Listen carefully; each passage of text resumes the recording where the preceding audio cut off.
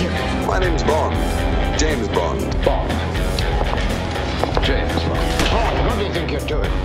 Keeping the British end up, sir. Welcome to James Bond Radio. News, reviews and discussion of all things 007. Pussy. As you can see, I have no problem with female authority. Oh, pipe down, 007. Do you expect me to talk? No, Mr. Bond, I expect you to die.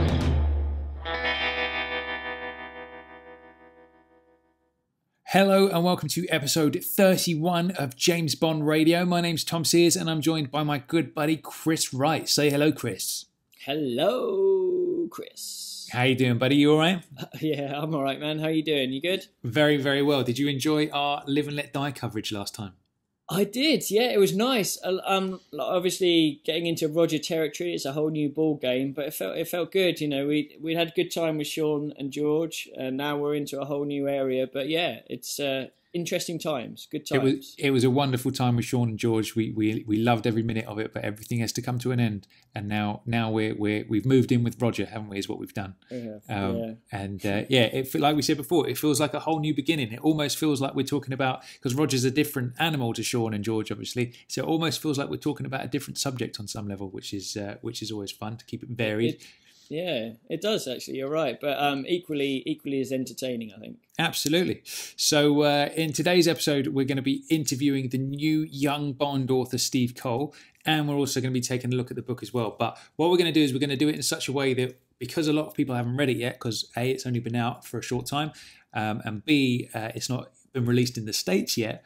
We know a lot of our listeners won't have had a chance to read it. So we're going to talk about the book. We're going to kind of review it without kind of giving away too many spoilers. So we're going to be talking about the characters, the setting, and all that kind of stuff. We're not going to go scene by scene like we do with the movies and some of the other book reviews we've talked about. So if you haven't read the book yet, don't worry, but it's even more of an excuse to order it. And if you are in the States, you can still order it from the UK Amazon and get it shipped over. So there is that as well.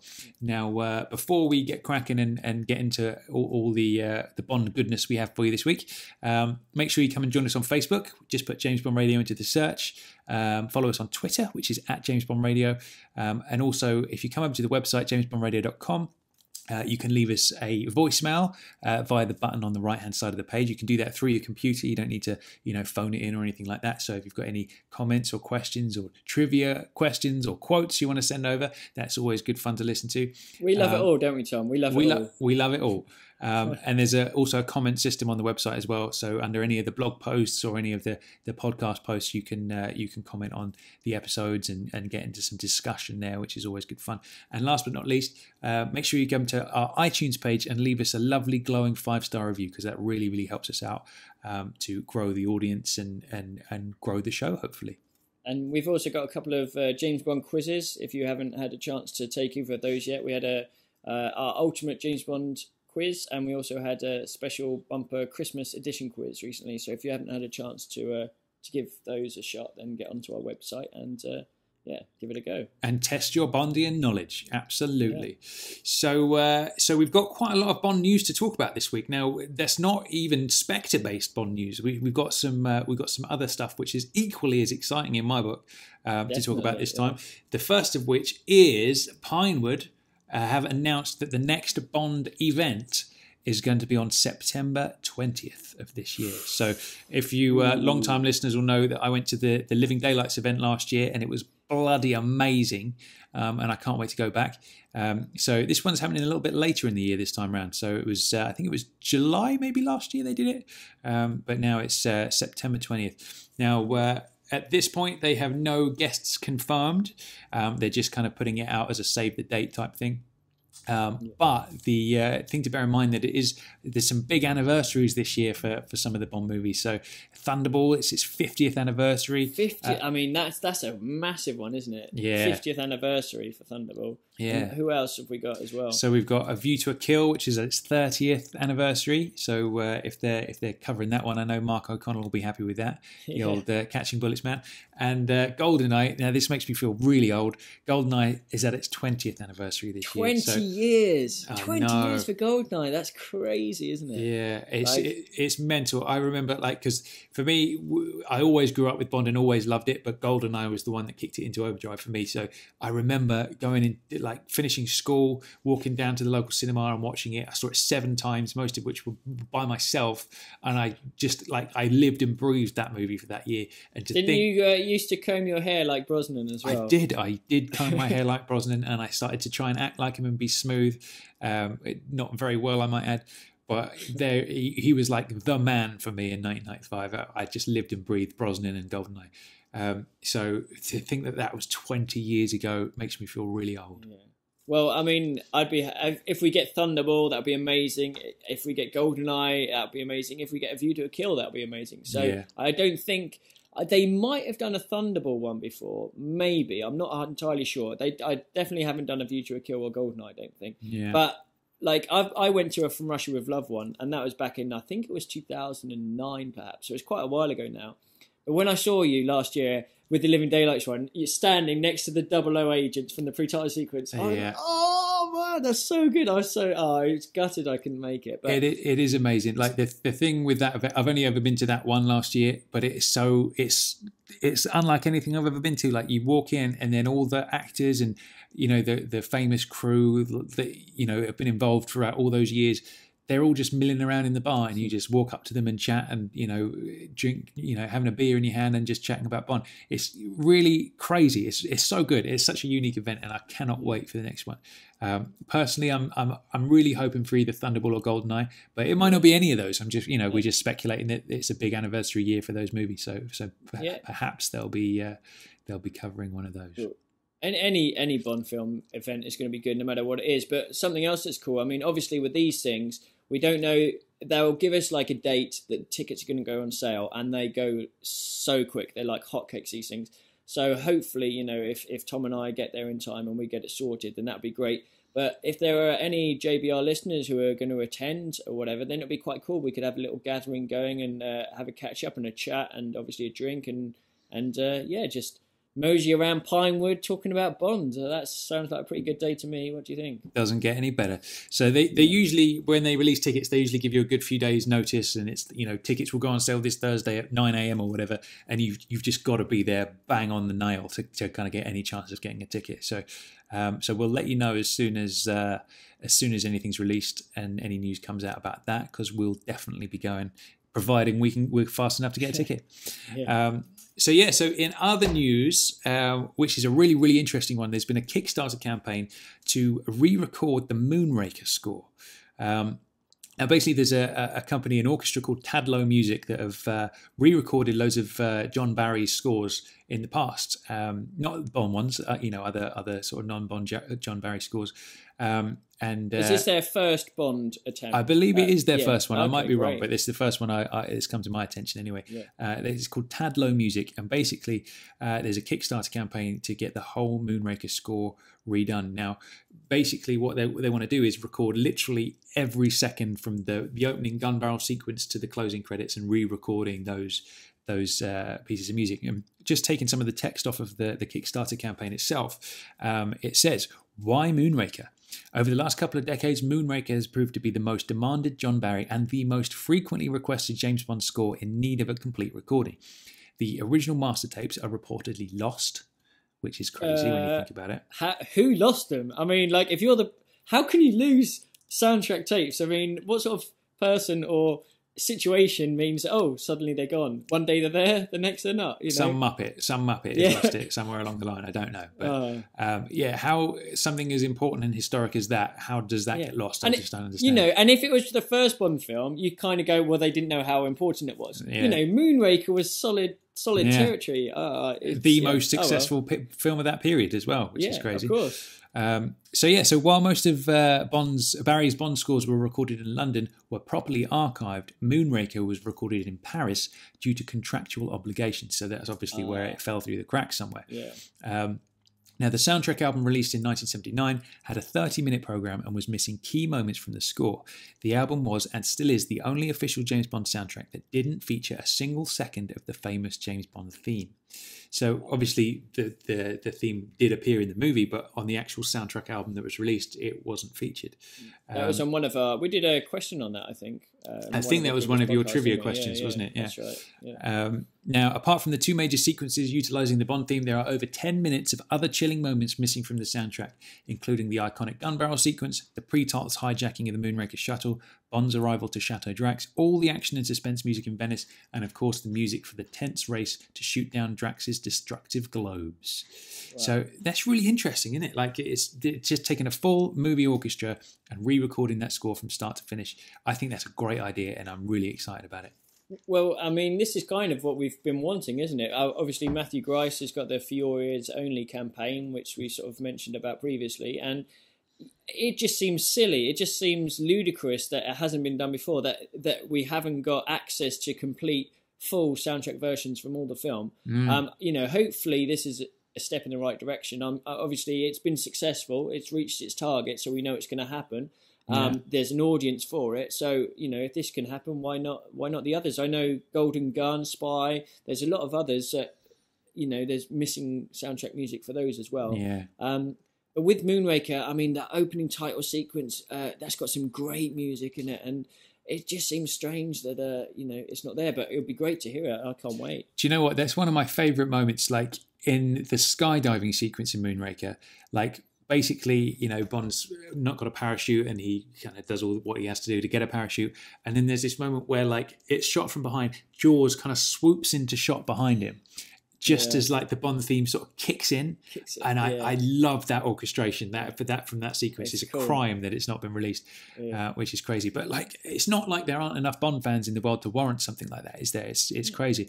Now the good thing about this campaign is it's actually already reached its target of £25,000. That's how much they needed to the budget to actually rent the studios and pay the musicians and like get it to happen. But you can still get involved, and basically there's a load of different prizes you can kind of get for different levels, from just like a CD of the recordings right up to actually being able to go to the studios and watch them recording the whole thing, to having your name put in the liner notes as an associate producer and all that kind of stuff. So there's some great stuff to be had there. So if you head over to Kickstarter, just type in Moonraker into the Kickstarter search. And you'll find the page, but that's really interesting, and I'd love to see some more done like that. With like we say, the complete orchestration from beginning to end. And if they've done it once with Moonraker, it can be done again. So that's exciting news. We look forward to it. Yeah. In other news, we've got JBR listener Harris Thomas. He's launched a new YouTube channel this week called Dressing Like Bond. And he's got a couple of videos up there at the moment, one of which is talking about the pea coat that Daniel Craig wore in Skyfall, I think it was. And he's got like a really interesting story about the shop he bought it from and all that kind of stuff, and how Daniel kind of stumbled across that coat, and he bought it just for himself as a personal coat, and it ended up being in the movie and all that kind of stuff. So that's quite cool. Yeah, so if you head over to YouTube and type in Dressing Like Bond into the search, you'll see the channel pop up. Make sure you subscribe to that and keep up with Harris's videos. Do you think Harris is ever going to find James Bond's yellow dressing gown from Live and Let Die with a JB on it? Let's set him a challenge, Harris. If you're listening, what we want is we want Roger's yellow dressing gown. We want Sean's little terry cloth one piece. What else is there? There's got to be some other diamonds out there. I reckon Roger's knitwear jumper when he's rock climbing in Fiore's Only. Oh yeah, lovely. That's a beauty. That's a beauty. And of course, you can't go without George's nice little kilt and accessories, shall we say? Damn right. Or that lovely beige suit with the orange roll neck. That's another great one, isn't it? Yeah, that's a beauty. That's a beauty. So head on over to YouTube and check that out. Now we've also we put out a video a few days ago of our London adventures, didn't we, last year, when we went to as many Bond locations as we could fit in.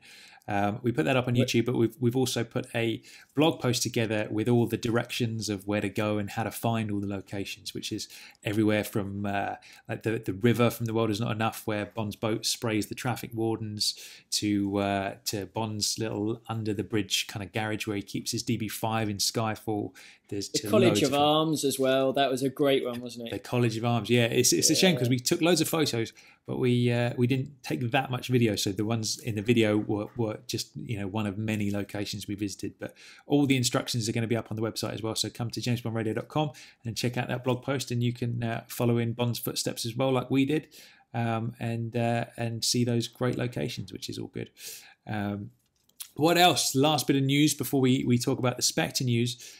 We've put up a new page on the website as well, the About Us page, because we thought it was high time that you and I answered our quickfire 007 questions ourselves, because we always ask every guest and we haven't done it ourselves. So there's a page where we answer those, which you can come and pore over our thoughts on Bond, from best actors to best movies to best books and all that kind of stuff. So come and check out that page as well. That's a lot of fun. Yeah, no, it sounds good. And likewise, if people want to put their sort of answers to the quickfire questions, then that would be quite interesting. We get a few, see what everyone's into and stuff like that. That could be quite good. Absolutely.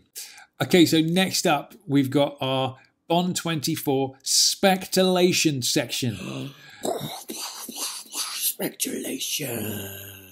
I like that. That's great. That's really nice. Right? So what we've got is basically we've got what we'd call speculation, where we sit here and we ponder on what might happen in the next Bond film, right?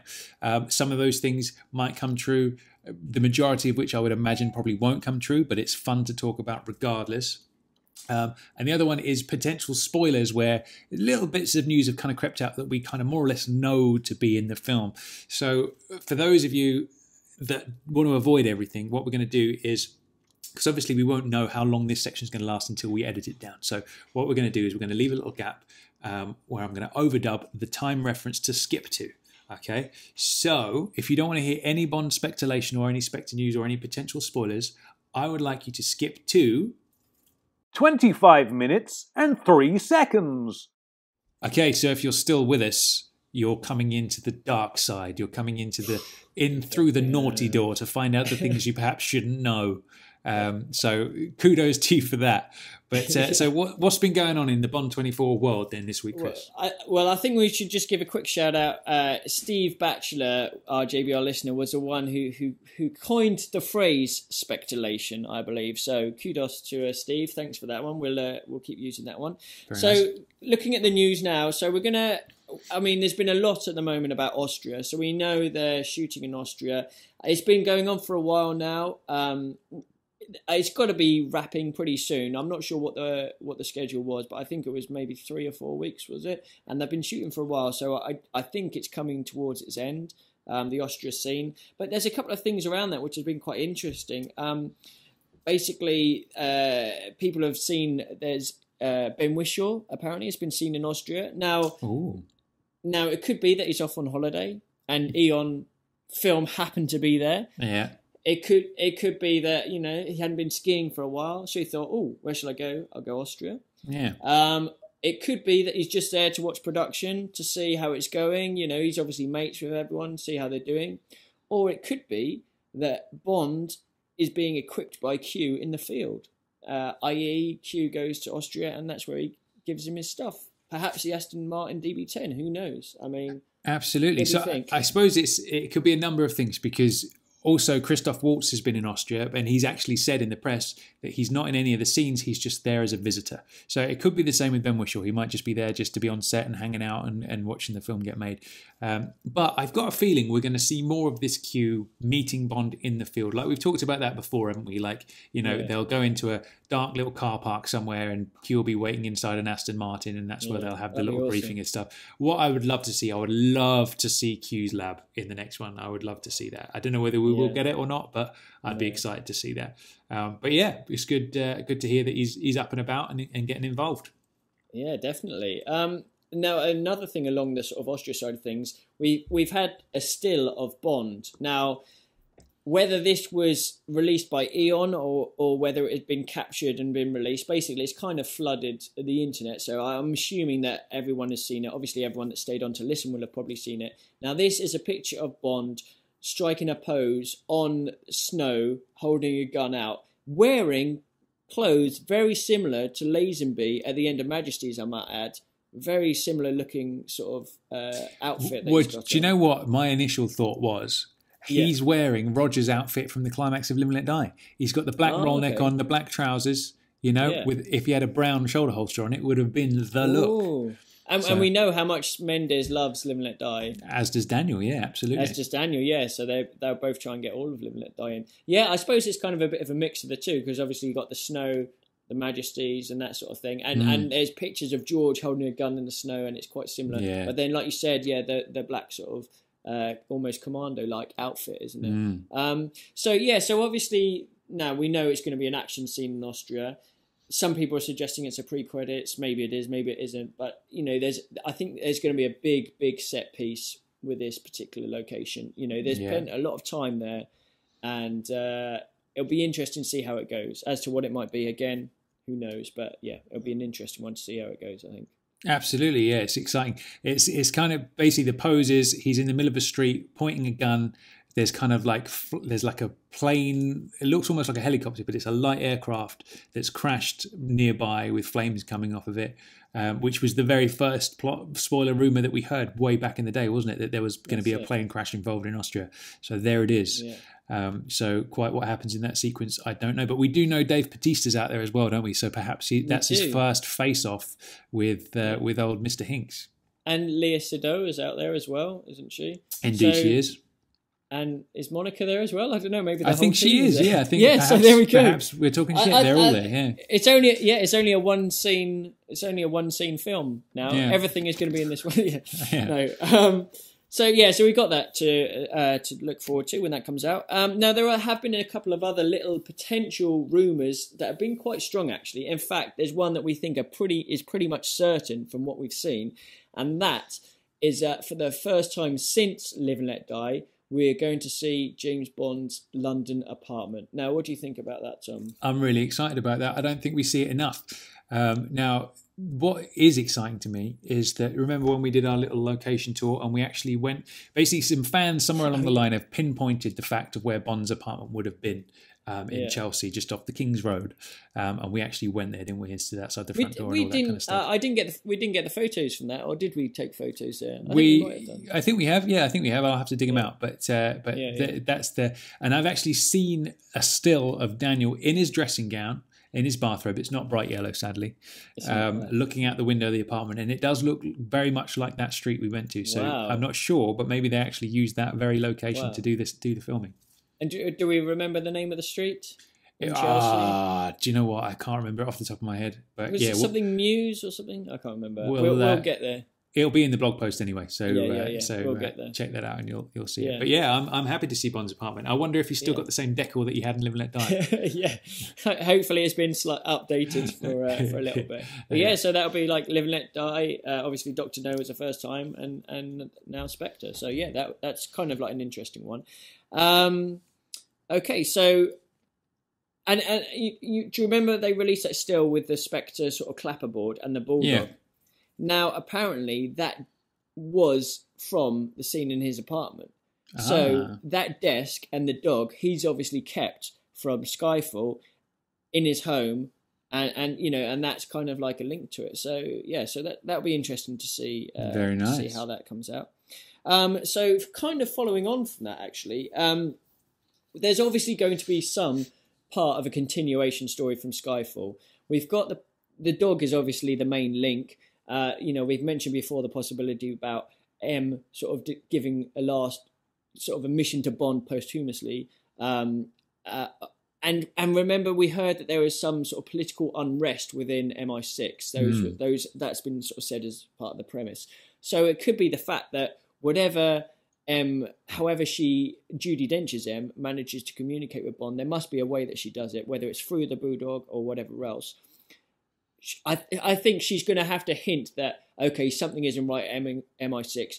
I'm not here anymore. You're going to have to deal with it. And potentially that could bring Denby into play. We know he's obviously an MI6 person. It could be someone else completely. But I think, obviously, Spectre is we mentioned before, it could be sort of something dangerous like an organisation, but there's also a ghost side to it.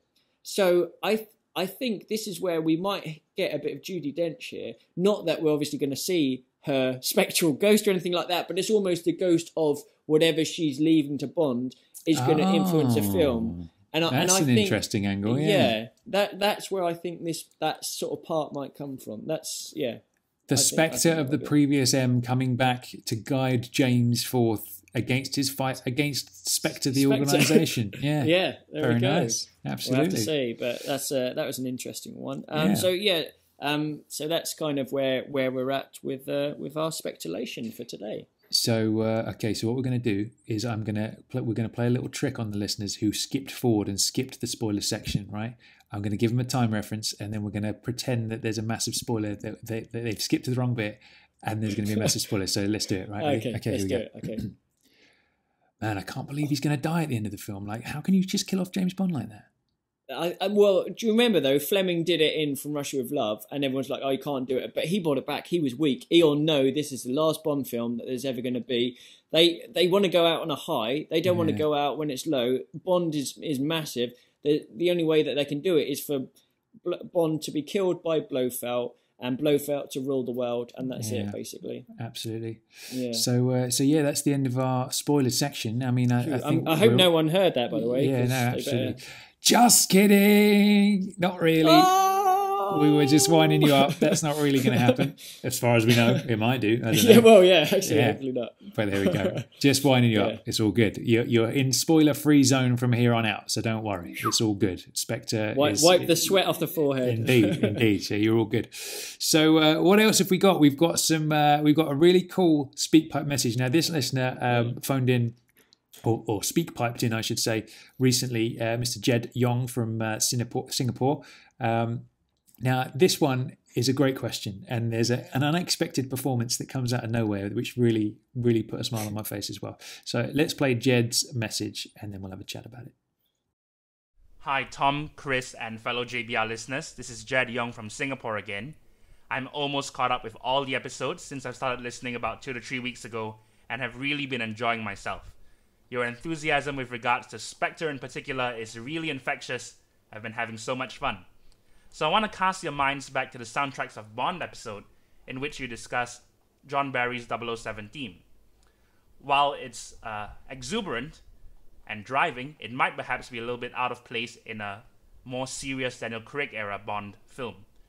So I was wondering, would it work if transposed into a minor key? Perhaps something like this.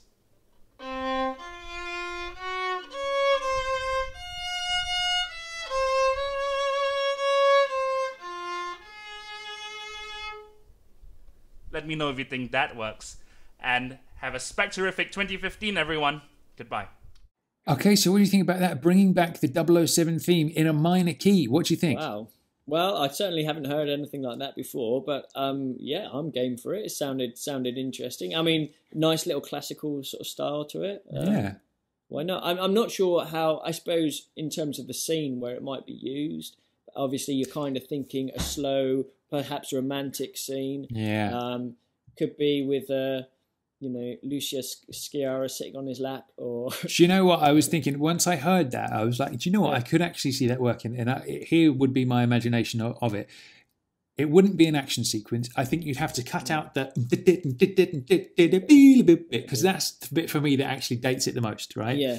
And that main melody that Jed played there, I think if you slowed it down and kind of almost incorporated it into like one of those establishing shots. Do you know what I mean? So it's like a shot, like you remember the shot at the opening of like Quantum of Solace where you're out across the water or something, or one of those, like a shot like that with kind of like a chilled out version of it, like just a little homage to the 007 theme. I think would be really nice. I think that works without sounding dated and out of place. Yeah, I mean, you could do that in a modern Bond, in Spectre or Bond 25, and again it'll be a nice little nod, wouldn't it? Yeah, Really nice. Absolutely. Like maybe. Well, So maybe Jed's onto something there. Yeah, maybe. Well, hopefully he can get in touch with Eon and see what they say. You never know. You never know.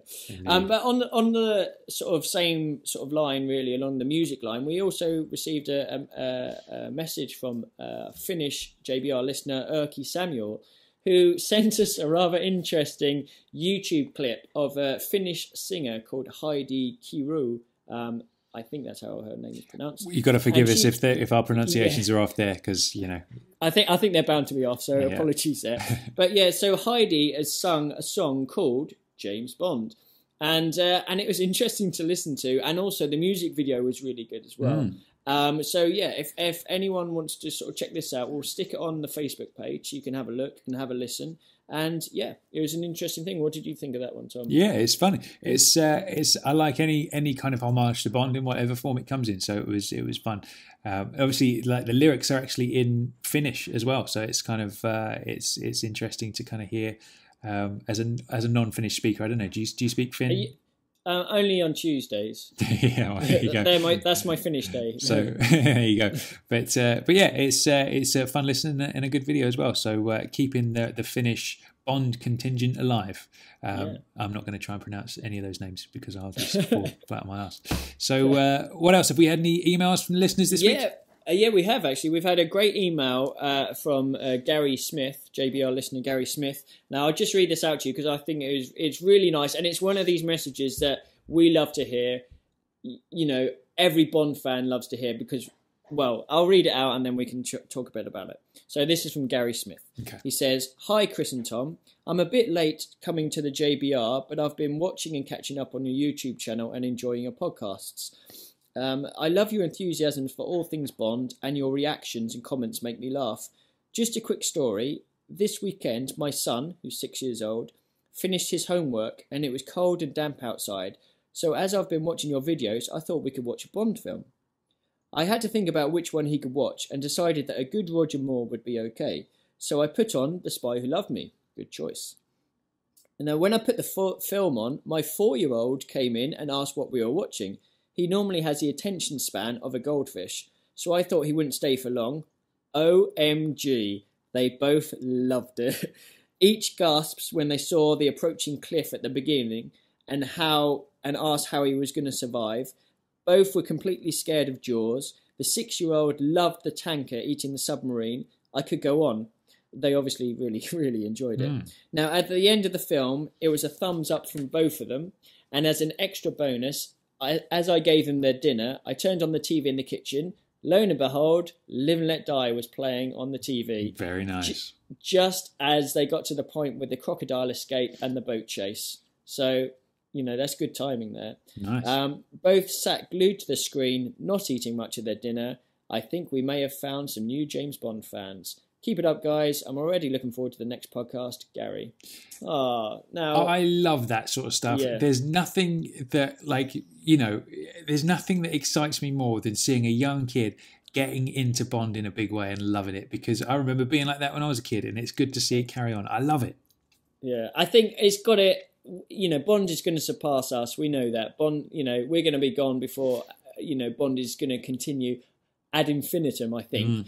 But obviously, for that to happen, these are the sort of people that we need to be coming forward and encourage. And you know, it's great to hear. Absolutely. Excellent. Well done. Good job, Gary. I would say Spy Who Loved Me is probably the best film for kids of that age, isn't it? To introduce. I'd agree, actually. Yeah, because it's fun. It's quite lighthearted, but you got Jaws. You got some good action elements. You know, it's a perfect one, I think, for that sort of age group. In fact, if someone had said, "Okay, Bond film for a 6-year-old," that would pretty much be my first choice, I think. Yeah, you wouldn't want to give them License to Kill, would you? Probably not. No, or Quantum of Solace might be a little bit as well. But yeah, absolutely. No, good choice. Well done. Well, there we go. So moving on, it's time for some Bond trivia. Bond trivia. And I've learned something today in my Bond trivia research. I've learned something that I didn't know before. So I'm wondering whether I'm going to catch you out today as well. Well, I think you probably will in that case. Well, there we go. So I'm going to go first this time. And my Bond trivia question of the day is... Yes. Which Bond girl from You Only Live Twice also appears in another Bond film as a different character. And what was that other Bond film? Ooh. Now, does that ring any bells with you at all? Do you know what? It didn't for about 5 seconds, and then a light went, and then I kind of got a little something hinting. So I'm going to have a really good think about that one. All right, very nice. There's something. It's close. Put it that way. Well, hopefully it's close. Okay, so my Bond trivia as well. Now, obviously, we're talking a bit about young Bond today with Shoot to Kill. So my Bond trivia question is: in which young Bond novel does James Bond join the Danger Society? Oh, that is a good one. Yeah, okay. So which young Bond novel did James Bond join the Danger Society? Now, if I had been that age, I would have loved to have joined a Danger Society. I would have been on that like a rocket. I would have been, let's go for it. Let's just get into dangerous mischief and adventures and stuff. I mean, that sounds like a pretty cool gang to be a part of. Damn right, yeah. It's been, when did I read the Young Bonds? I must have read the Young Bonds probably 3 years ago, I would say. No, I just raced through the whole lot of them because I loved them so much. They're great. I think I've got an idea, but we'll obviously reveal the answers to those trivia questions towards the end of today's episode. So you've got some time to think about it. So before we talk about the book, we're going to cut to our interview with Steve. Now, Steve Cole, the new young Bond author who's taken over from Charlie Higson, he was good enough to grant us some time. I know he's really up against it with deadlines for new books, and he's just delivered Young Bond Book 2 as well. So he's been really busy, but he was really kind enough to give us some time. So we'd just like to thank Steve before we play the interview. And in sort of typical fashion with Bond fans, he had a lot to say and a lot to talk about. So it turned out as a really good interview, didn't it? Yeah, I really enjoyed it. He's a top bloke, and obviously a really, really strong Bond fan. And he had a lot of good stuff to say. So let's play the interview. Cool. So here is our interview with young Bond author Steve Cole. Okay, so Steve Cole, welcome to James Bond Radio. Thank you so much for coming on the show. Good to be here. Good stuff. Now, what we always do is we start off our guest interviews with some quick-fire Bond questions, just to give all of our listeners a good idea of where you're coming from with your James Bond fandom and your relationship with Bond. So I'm going to start off by asking you, what is your favourite Bond film? Favourite Bond film? Oh, it changes regularly, but I guess On Her Majesty's Secret Service and Live and Let Die are probably two of my favourites right now. Oh, nice. Great. How apt is that? Tom and I both love Majesties. We reviewed it recently, and it's probably our favourite at the moment. And funny enough, we just recently reviewed Live and Let Die, so you're right on the money there, I think. Great. So going on to question 2, what would you say is your favourite Bond book? Favourite Bond book? Probably Majesties again. That's a big love for that. Are you into skiing yourself? I'm not into skiing myself. No, I think as soon as I put on a pair of skis, I think my arms would just break. Just even without falling over, I think I'd just they would just crack, and I'd be unable to work for months. So no, I've not taken that risk. But I always think, wow, I'd quite like the après ski stuff. I think that'd be quite cool. One of the things on my to-do list. Probably when I don't have any desperate deadlines coming up. So what do you think it is about Majesties you like so much? Is it because it's got the whole emotional arc with the wedding and all that kind of stuff, or? Yeah, I just think it's one of those ones that just sort of grabs you, right the way through when you're intrigued and you're seeing, going into the water, and then Bond is straight away in danger, and then we do the flashbacks and the flash forwards, and the whole thing with the storyline is slightly bonkers in terms of the plan. But what you mean? 12 Angels of Death? What's bonkers about that?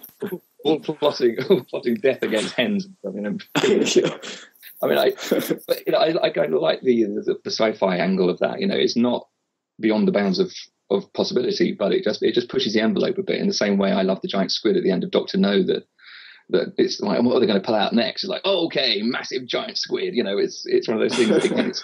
It kind of elevates it from your usual spy thing. I don't know, it makes it somehow it heightens and focuses the feelings of adventure. And I just love the disorientation post bobsleigh, in the village when Tracy takes him to safety and everything. So it's just cool, I think, really. So that's probably one of the reasons I like it. And yeah, it's got the killer end that you just think, yeah, that's a nice, satisfying, emotional roller coaster to be taken on. So yeah, the action and the whole thing. Anyway, that wasn't very quick fire, was it? Sorry about that. No worries. You can feel free to go in depth if you like. It's we're always up for talking about majesties, that's for sure. Okay, so next question is, who is your favourite Bond girl? I want to say Diana Rigg, but this is going to seem a bit one note, isn't it? So Honor Blackman obviously is fantastic. I've always been into the Avengers as well, you see, so there's always been that little, when they kind of crop up in something like Bond, that's cool. But then again, Jane Seymour, fantastic. Very nice. We spoke at length about Jane Seymour during the Live and Let Die review we're releasing. I was reading Roger Moore's account of the filming of that, the little paperback. Yeah, the diary he kept. Yeah, diary. Yeah, that's a brilliant book, isn't it? Isn't it? Just fantastic. I love that. I just love the so many good anecdotes in there, and just gives you such a real flavour of the making of it. And then it's good to see that Roger was enjoying his love scenes quite as much as some people act all very modest about it, don't they? And say, oh well, it's not. It's really hard work. He's just saying, yes, bring it on. So, yeah, I was liking that. He's very much like his on-screen personality. It does seem to come across like that, doesn't it? It just that dry sense of humour that comes on. Very entertaining. So here's an interesting question then. Who is your favourite James Bond actor? Well, again, it's kind of all the different ones have different strengths. I honestly do enjoy them all, but Roger Moore was the one that I grew up with. Although he's the least Fleming, he'll always have. That safari suit will always have a big spot in my affection. That was my first cinematic experience of Bond was actually going to the cinema to watch one, which was For Your Eyes Only. Wow! Which when I was about 9 or 10, and my mum was a huge Roger Moore fan, so I guess that maybe rubbed off on me. I remember buying her the Christopher Wood novelisation of Moonraker for her birthday one time because I found it cheap in Smith's. Awesome bargain bin. And but it was like James Bond in a spacesuit, and I thought it was a spy. What's he doing in a spacesuit? So I found it, post Star Wars and everything. That was very exciting, but also very baffling for a young boy. And then like For Your Eyes Only came along, and it was like the absolute opposite of everything in Moonraker. And I was quite baffled with this whole Bond thing. I was allowed to stay up and watch them as a special treat. And Man with the Golden Gun we had on video when it was shown about 81, 82. Wow! So that was one that I got into very quite early on. So so while I enjoy them all, and I can watch a Roger Moore Bond movie and just remember what it was like, those first thrills as being a kid, when I used to play at the playgrounds. So I guess I'll always have that. But then equally, it was through the movies I came to Bond. It was from I think it was A View to a Kill, which I massively enjoyed at the cinema again, and I wanted to find out what the books were like. And I was, there wasn't I couldn't find a novelisation, and I thought, well, I found it in this book of short stories, and I realised, of course, there's actually very, very little relation between the short story and the film, apart from Paris turning up. And I was so intrigued by just how different it was in terms of the somber mood and getting inside Bond's head and the whole thing of him just sitting in the bar and feeling very world weary. It was just like one of those moments just thinking, wow, this is like Bond on another level, And so that made me want to see what the differences were between, the movies and the books. So I'd assumed that they were fairly closely, adapted. I assume quite a few people do, really, wouldn't they? I think quite a few people who maybe see the movies but don't read the books would automatically think, oh, it's just a carbon copy. But obviously that's not the case. They just a literary Bond on the film Bond's persona as well, I think, in terms of some of the reactions you get. So that just led to me, every Saturday, going down the Bedford Central Library and working my way through their hardcovers of the Fleming Bond novels, which was a whole different way to enjoy them because we had most of them on video by then, just taped off the telly. It was interesting then to sort of go back and get an appreciation for the different eras of it. Really, obviously, I think I was slightly resistant to the Dalton Bond coming in, it seemed quite different, and you had that, that was so that. And then I enjoyed License to Kill rather more because that seemed darker and bigger, and I was in my late teens by then, and I think it sort of struck that chord with me about this is much more serious now than those light-hearted ones. This is like proper drama, and then it was gone, and I remember feeling quite there was something missing, and then of course I came back with Brosnan. It was like I remember watching that in the cinema, and then I think it was a bit when the tank comes bursting through the wall and the Bond feet crashes in. It was like one of those. And I got this massive thrill right through the ribcage, one of those. Yeah. Oh yeah, it's back. So it's interesting to to look back and realise it was a proper part of my life, and along with other a lot of sci-fi stuff that I was into, like Doctor Who and things like that. That Bond was always there. Absolutely. Now, I think you might have already answered this next question, but the next question was, what is your earliest memory of Bond? So would that be For Your Eyes Only? No, that was the earliest cinema experience. But I guess it must be watching one of the early ones, because I had the Corgi Goldfinger Aston Martin with all the very nice gadgets. Yeah, it's still around. Some of it's scratched. But yeah, the ejector seat and the bulletproof thing. I loved playing with that thing. That was. So obviously, I must have been very aware of Bond to have had that, or at least my dad was, and he wanted to kind of foist it onto me, and in that way that we encourage our kids to share the things we like. So that playing with that would have been my earliest memory of it, and then I must have seen some of the Connerys before the Roger ones, but it was the Roger ones that stuck in my mind. So it's probably Bond in a spacesuit, and the TV Times running doing a big poster of Roger Moore wearing this spacesuit, and the incongruity of that. Yeah. Just thinking, it's quite a memorable image. That it is, isn't it? It is. And are your mum and dad still Bond fans to this day? They still watch the movies. Yeah, once.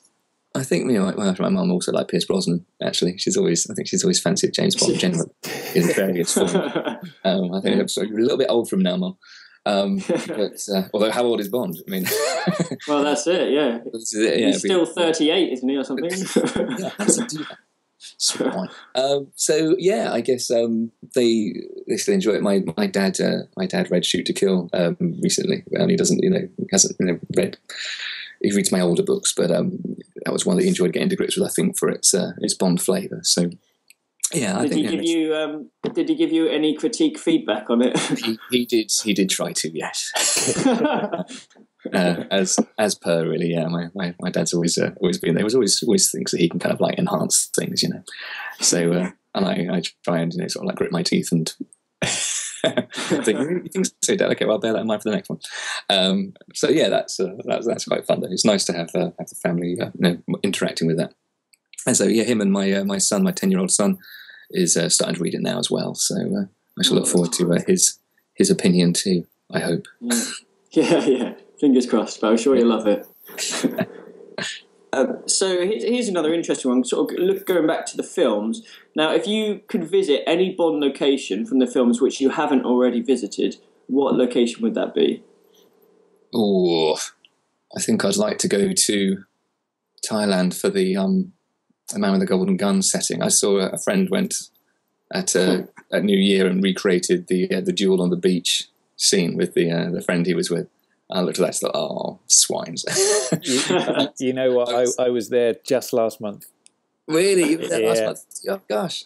It looks exactly the same from the picture. Is it still? Yeah, it's identical. I shot a little video around the island. I'll send it to you. It's tiny, but it looks more or less identical. The only difference is there's a load of little kind of shacks and stalls selling kind of souvenirs and all that kind of stuff. But which you would expect. But other than that, it's is it still called James Bond Island or whatever? It is indeed. Yeah. Fantastic. That's so cool. Yeah, I was invited to go to a literary festival in Hong Kong. Which I should have gone to in March, but I couldn't because I'm actually going to another one. It clashed. But again, I was thinking it would be good to sort of take in that side of of the Bond sites as well, Hong Kong thing. So basically now I'm always sort of planning in my head, where can I go that I can have a little experience like that. But yeah, I'll be interested to hear what you thought about the Bond Island thing, because it's been one of those things where it just looks so stunning.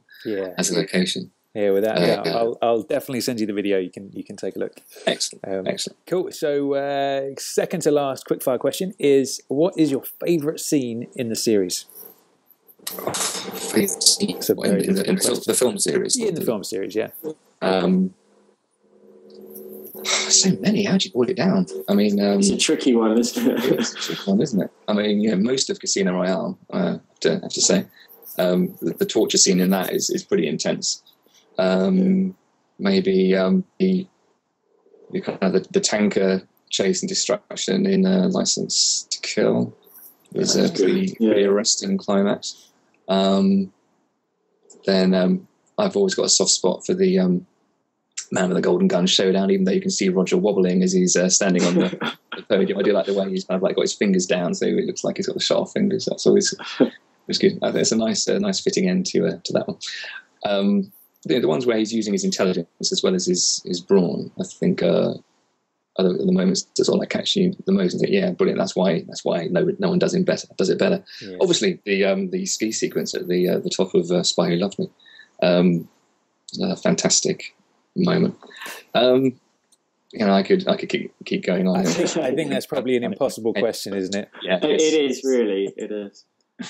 Too many to mention. Even your favourite scene from each film would be tricky because there's so many. Right, it goes on a bit, doesn't it? Yeah, definitely. So, last quickfire question. Now, this is a kind of a strange one, but what do you think is the most Bondian thing you've ever done? Most Bondian thing I've ever done.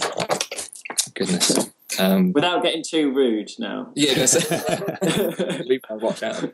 Let me have a think. Well, I mean, when I heard the news that I was going to be writing Shoot to Kill, I was in a nice hotel room in New York looking out over Central Park, sort of like just rising in the morning and getting this email come through. That had a fairly pleasing Bondian vibe to it, as I was able to go downstairs and have some coffee and scrambled egg and privately. I wasn't allowed to tell anyone that what had happened. It's top secret, but I just had this little kind of wow going on there because it. So that was quite cool, I suppose. How long did you have to keep it a secret? How long before you were allowed to sort of reveal what was the timeline? Oh, it felt like forever, That must have been so tricky. It was tricky, yeah. It was I think December 2012. I was first contacted and asked about it, and January 2013 I started putting my thoughts together and started discussing it with in Fleming Publications. And then there was a bit of to and fro, and I met the Fleming estate in around about March time, I think, and did some redrafting in just taking on board their comments. So it was kind of like going on, and it was still, will I do it, won't I do it? And then I think it was around about April, I was told, or early May, I was told that I had got the gig and it was time to proceed with the writing of it.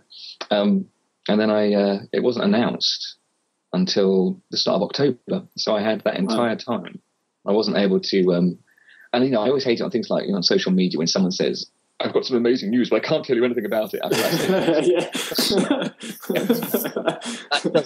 just annoys me. So I didn't do that. I didn't have a little kind of like, a silent gloat or anything like that. I just, so I just kept it all to myself. I'm becoming slightly paranoid about it getting out. So over the summer, I just told people I was working on a historical novel, which I was, and luckily I didn't ask too much about it, and I didn't have to tell. And then, of course, when it was finally announced that I was writing it, I then couldn't release, couldn't talk about the title then for another month after month after month. That was October. Then, May at the Hay Festival, we revealed what the title was. And then, of course, we weren't allowed to give any plot details away. So all the way through 2014. So it's been, I couldn't believe it. I actually, when review copies went out, and I think it was Amanda Craig, the New Statesman, just mentioned that she'd got her copy and mentioned a plot point and that she was enjoying it. Rather than sort of pick up on the fact that she was enjoying it, I just almost went into, oh my God, she's given away the darting importance in there. So, look, she said this. It's fine, we just got review copies. I was like, oh really? Oh, okay. So I was conditioned that for your eyes only top secret thing going on. It just feels like that's going to be forever. So it's been quite slightly surreal when I realised people are actually going to be able to read this thing after all these months and all these different iterations. So yeah, it was an exciting time, but yeah, it was just it was odd doing something that was quite so secret. I can imagine that would have been the hardest secret to keep in the world as a writer. Yeah, and I was very good as well. I only really told my immediate family. I didn't tell any other writers. So that kind of leads into the first question about the young Bond. Really, is kind of like, how did it come about of you getting the job? So they approached you. It wasn't something you actively pursued yourself. No, I just got a call from my agent one early in December 2012, and I was having lunch, and the phone went, and it was my agent, and she said, "How would you like to write the new, young Bond books?" And I said, slightly liverish, and I thought that's someone else's job, isn't it? Yeah. And he said, "Oh no, apparently Charlie doesn't want to do it, and someone to continue the series." So you don't get a call like that every day, of course. It was slightly.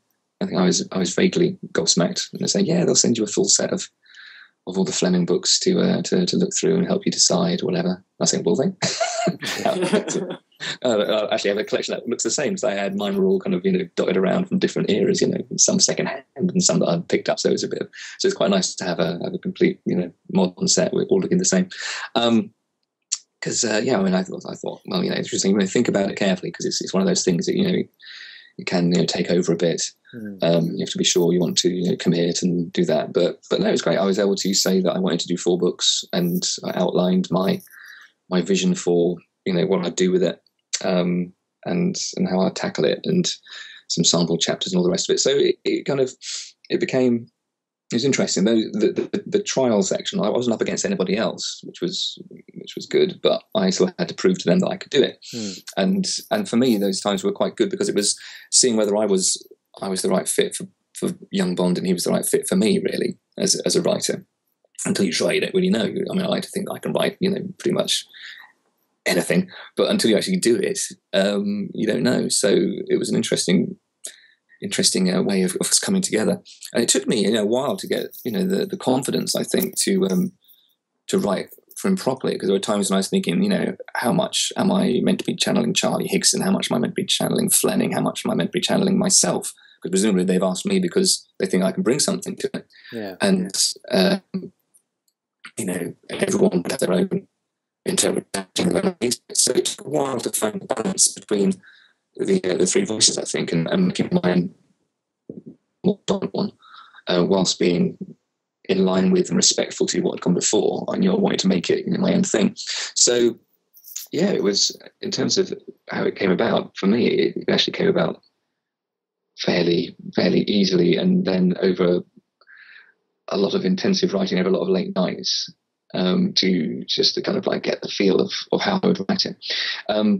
So yeah, it was, in terms of actually how it came to me, though, yes, they approached me, and I think I was the only person at that point that they'd approached. So that was fantastic. That felt very good. Nice. Excellent. We did hear some news, we don't know if this was actually true, that Young Bond was going to be updated to be set in the 80s with an almost sort of the equivalent of a young Daniel Craig sort of era. Now, was there any truth to that? Did you hear anything along those lines, or? No, that was basically a bit of miscommunication. I think at Smoke and Mirrors. Slightly, yes. I was basically saying, in terms of, would the books follow on from Charlie's? And I was saying, well, I was explaining that a lot of people don't realise that the reason the Young Bond books are set in the 30s is because they tie in directly with the Fleming books rather than with the movies, which is obviously they were set in the 50s and 60s. I was saying, well, what else? It wasn't a disappointment for me to do that, because I was saying, what else could you do? If you were to tie in with the movies, you'd always be moving forward in time. And I said you could reboot it, and have a young Bond in the 80s, but he would have a mullet. He'd be wearing sort of like pastel Le Shark blousons and like white jeans and chasing around with a mobile phone the size of a brick. It's not really the image of Bond we want to have in our minds. No. And I think because I said that as an example, that then got said, oh, it was possible that it could have been done in the 80s. I'm glad it wasn't, put it that way. That was never anyone's intention. It's always been always been a direct continuation. So when the concept of young Bond first came out with Charlie's first book, I feel like a lot of Bond fans, myself included, weren't perhaps the most receptive to the idea of reading about Bond as a boy, because there's that whole thing of like Bond is this ultimate character, and seeing him as a kid would be a little bit jarring kind of thing. It wasn't until I read the book that I was like, actually, these are really, really good, and I loved them from the minute I first read them. Did you read like Silverfin when it came out? Did you read through Charlie's books when they came out, or was it something you came to a bit later? Yeah, I read Silverfin when it came out, and enjoyed it, but didn't get to grips with the later ones, mainly because by then I started off as a children's book editor, and I find that if I read children's fiction, I tend to go into edit mode, and then I get frustrated because the book's finished. It's pointless being in editor mode, but I ended up wanting to, just sort of like, make little notes or tweaks or whatever, and it just annoys me. So I tend to read a lot of non-fiction and biography now. So as my fiction has sort of like taken off over the last 10 years, that's kind of been where it's sort of taken me further away from that. But it was great to go back and then read them, with intent, if you like. And what impressed me was that, yes, these were not, it wasn't a diluted version of some sloppy mishmash of like Bond tropes shoved into a children's book. That wasn't what they were trying to be. They were first and foremost interested in telling an exciting story, and showing you a character that. What I love about the young Bond character is that we know how he ends up. So what you can do is then, push him along that road. You start to sort of shape him a bit, and and put him through some things, and so and make it, and hopefully try and get all the excitement and intrigue and adventure of a Fleming novel, and distill that into, put it through filter it slightly through the teen prism, so you can't go too far with certain aspects, but you can still be quite full-blooded about it, and tell a tale that it has to engage its target audience, but you hope others will come to it and enjoy it as well. I imagine you have to be a little bit delicate with the Bond girls. Yes, I think so. And I'm very very aware that when you're writing it, you don't want to exclude anybody, and I don't believe that Bond is just for boys only. At the same time, what's helpful with it all, I think, is that because we know that Bond doesn't lose his virginity until he's 16 in that brothel in Paris, then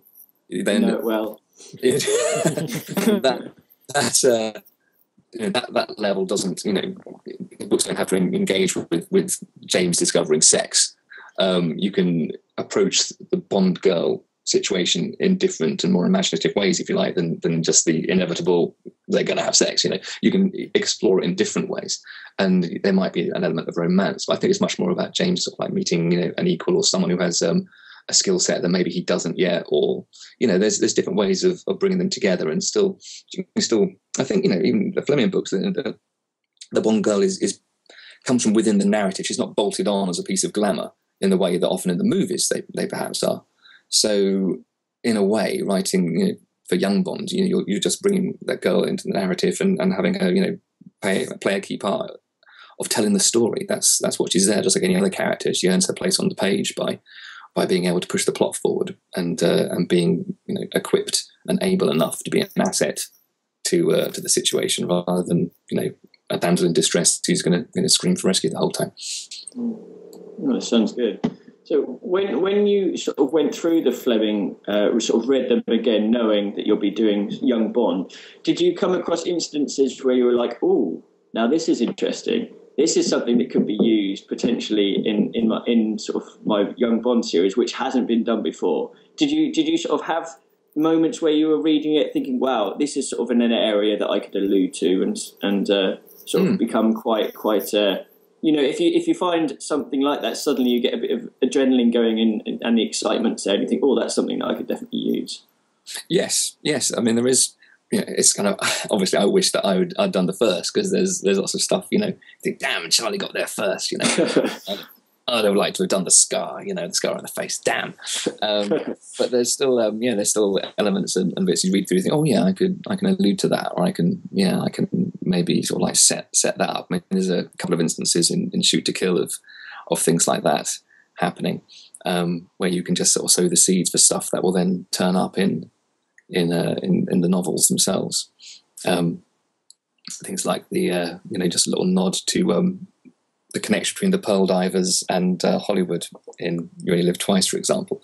Just a little aspects you can just put in there, which may well go over the head of the target reader, but it won't distract either. And then a Fleming fan will say, "Aha, we have that link to Kissy Suzuki or whatever." So things like that, they're great fun going through. And it's just you read it with just a little different eye. You realise you think, oh, so he was going rock climbing when he was 16. Okay, make a note of that. Or we like listening to this song when he was a child, whatever. There's little references to his childhood. They're very few, but you just take little bits like that, and it just helps you when you're trying to build a picture of what his childhood must have been like. An austere school atmosphere, but a lot of privilege as well in that life, and obviously developing a lot of the traits we see him developing as an adult.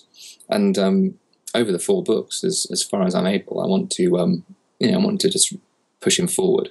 I think the good thing about anchoring it in a proper year, in an actual year against historical fact, in the 30s, you've got a very interesting political situation, and it's quite nice to sort of like tie Bond to some of those instances, so we can see that there will be a progression as we move forward towards his war years, and the gradual worsening of the political situation in the 30s is actually a bit of a mirror to today, which is another reason why it's really good fun to write for.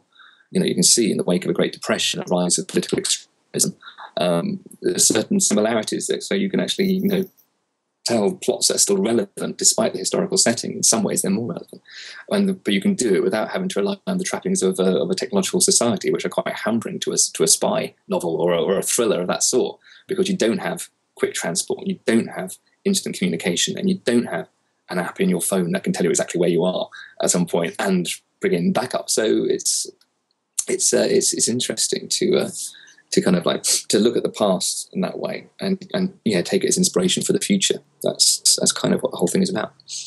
That's a really interesting angle, actually. That's something I'm going to look out for. I've got my copy of Shoot Skill here. I'm about halfway through at the moment, so I'm enjoying it. Bond's just in a pharmacy with the reporter on the telephone. That's all I'll say to avoid spoilers. That's where I'm at. But yeah, so I suppose like when you take over a character that was created by someone else, there's always that danger of readers perhaps feeling they really know that character and saying Bond wouldn't say that or Bond wouldn't do that. Like, so how do you approach writing somebody else's character? Do you like sit down and sort of break it down, or is it something you just felt like you knew already? No, well, as I say, it took a little while to really feel I had a proper handle on him, because I realised in my very first draft of Shoot to Kill that he could be passive in certain scenes. There are other people in the scenes. I'd normally have him quieter and listening and watching rather than driving the scene forward. And that was pointed out to me that I wasn't making him quite as loud as he could be. And I think that was maybe that I was still feeling my way into it and not quite sure how to treat him. So for the second draft, because they'd liked what I'd done the first time round and were enthusiastic about that, it gave me that much more confidence to get to grips with him and to ultimately not worry too much about how others would find him. I had to really find out how he spoke to me, really, because he was going to be my character for the next few books. I was going to say, well, this is my take on Bond, and I guess obviously it's very different from the way the actors play them, but they all have to they bring a part of themselves to the part inevitably by being them. And I think it's the same as a writer. You sit and bring elements of yourself to it. It's unavoidable because you're the one who's writing it. It's going to be you have to understand him as a character. Your understanding of him might not be identical to everybody else's, but it's one you go with, and the good people at Ian Fleming Publications will give me a steer if they think that I'm getting too far away from the character. And of course, they're across all media. They know what Bond's like. So I have that as a fallback. But generally, our views have converged. I might be always trying to push it slightly further than they would like, but then that's kind of my job as the author, and it's their job as the gatekeepers to rein in any excesses I might bring to that. So it's a good creative tension. They're not at all prescriptive in what they want. They leave it to me to come up with the plot and the story, and basically they'll give me a steer on how they think the character is. So yeah, it's good. Cool. So you mentioned that obviously this is going to be a 4-book series. Now, when you started developing the story that you had in mind, do you sort of have a skeleton idea of what's going to be in each of the 4 books, and then perhaps have something in book 1 which is influenced by ultimately something that happens in the final book in book 4? Do you kind of know, okay, obviously book 1 you're going to know because that's what you're working on, but with book 2, 3 and 4, do you know what's going to happen to Bond by the end of book 4 and have little plot points of how he's going to get there, which influences the first book? Or do you just go, okay, this is book 1 done, this is book 2 done, and like that? I think you're always thinking ahead as a writer, because you don't want just to kind of like just to point him and like push him off without having a vague plan of where that will end up. So yeah, part of my brief was to work out, perhaps an arc of throughout the 4 books, but whether that's an arc of character or an arc of plot or an arc of whatever, I'm not going to say. Experience, but yeah, there's a couple of points along the narrative path that I want to take in, and we'll see what happens. That sounds very exciting. So, with regard to that, how are you approaching Bond as he grows up? Is it like each book going to be maybe a year in his life, or are you sort of not going to mention that like Fleming, or how's that playing out? I don't really kind of want to say too much at the moment, just because I don't want to sort of spoil the surprise of how it goes. But I don't think there'll be any hurry to age Bond that extremely. I think you have to, we know the kind of the patch of the playground we're playing in. That said, anything can happen, and things do change over time. And if it benefits the plots, then there's discussions to be had. So we'll see as we go forward, is my cryptic response to that. So just briefly going back to when you were first sort of approached to do the Bond book.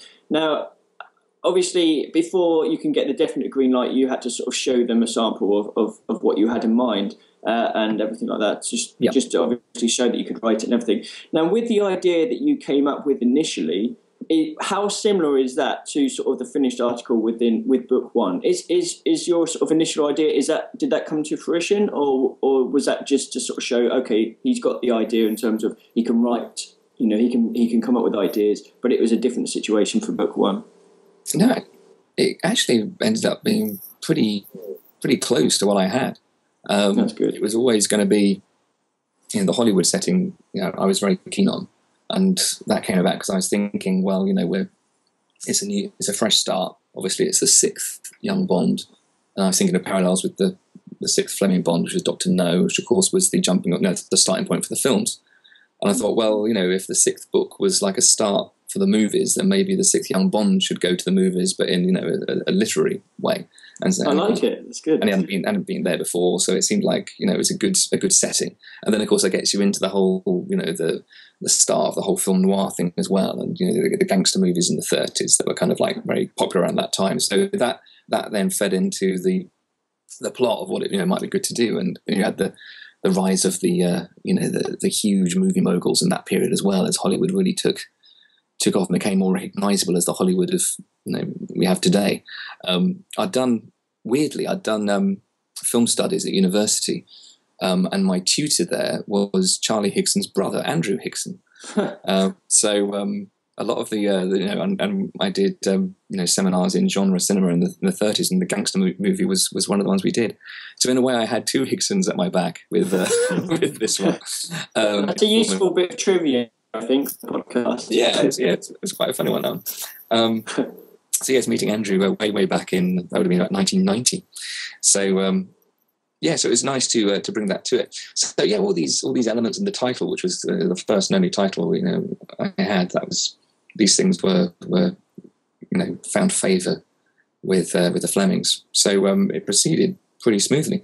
There was those early chapters remained the same in the first draft. They changed in the second draft as I kind of brought when you're doing a sample chapters, you're trying out for a job, and you're showing, you can do different things. There was like an action bit, and there was more like a conversational bit. But it was felt, the conversational bit early on was holding things back. So I wrote in a new introduction to Bond, where he's pretty much threatened with a knife the second he arrives at this new school, to make it that much more action packed, to go straight in with it. So things like that changed, but the actual the core of the storyline has remained the same all the way through, pretty much, except that having brought a Zeppelin into things to facilitate high-speed travel to America, it would have been rude not to do more with the Zeppelin. So I sort of changed the climax slightly between storyline and finished thing.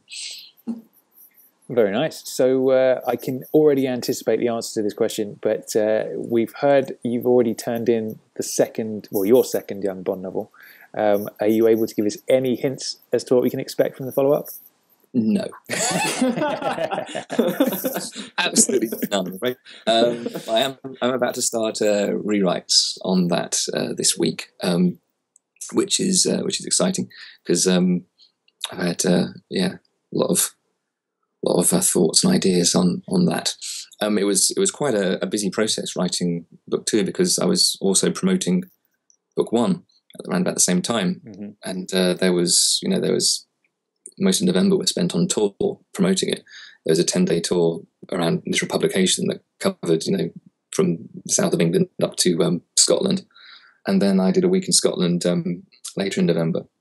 I had an awful lot of, Q&As and interviews and newspaper articles and radio interviews. It actually took me back how much interest there was when I was actually a part of it. It was interesting just how much publicity there was to do for that.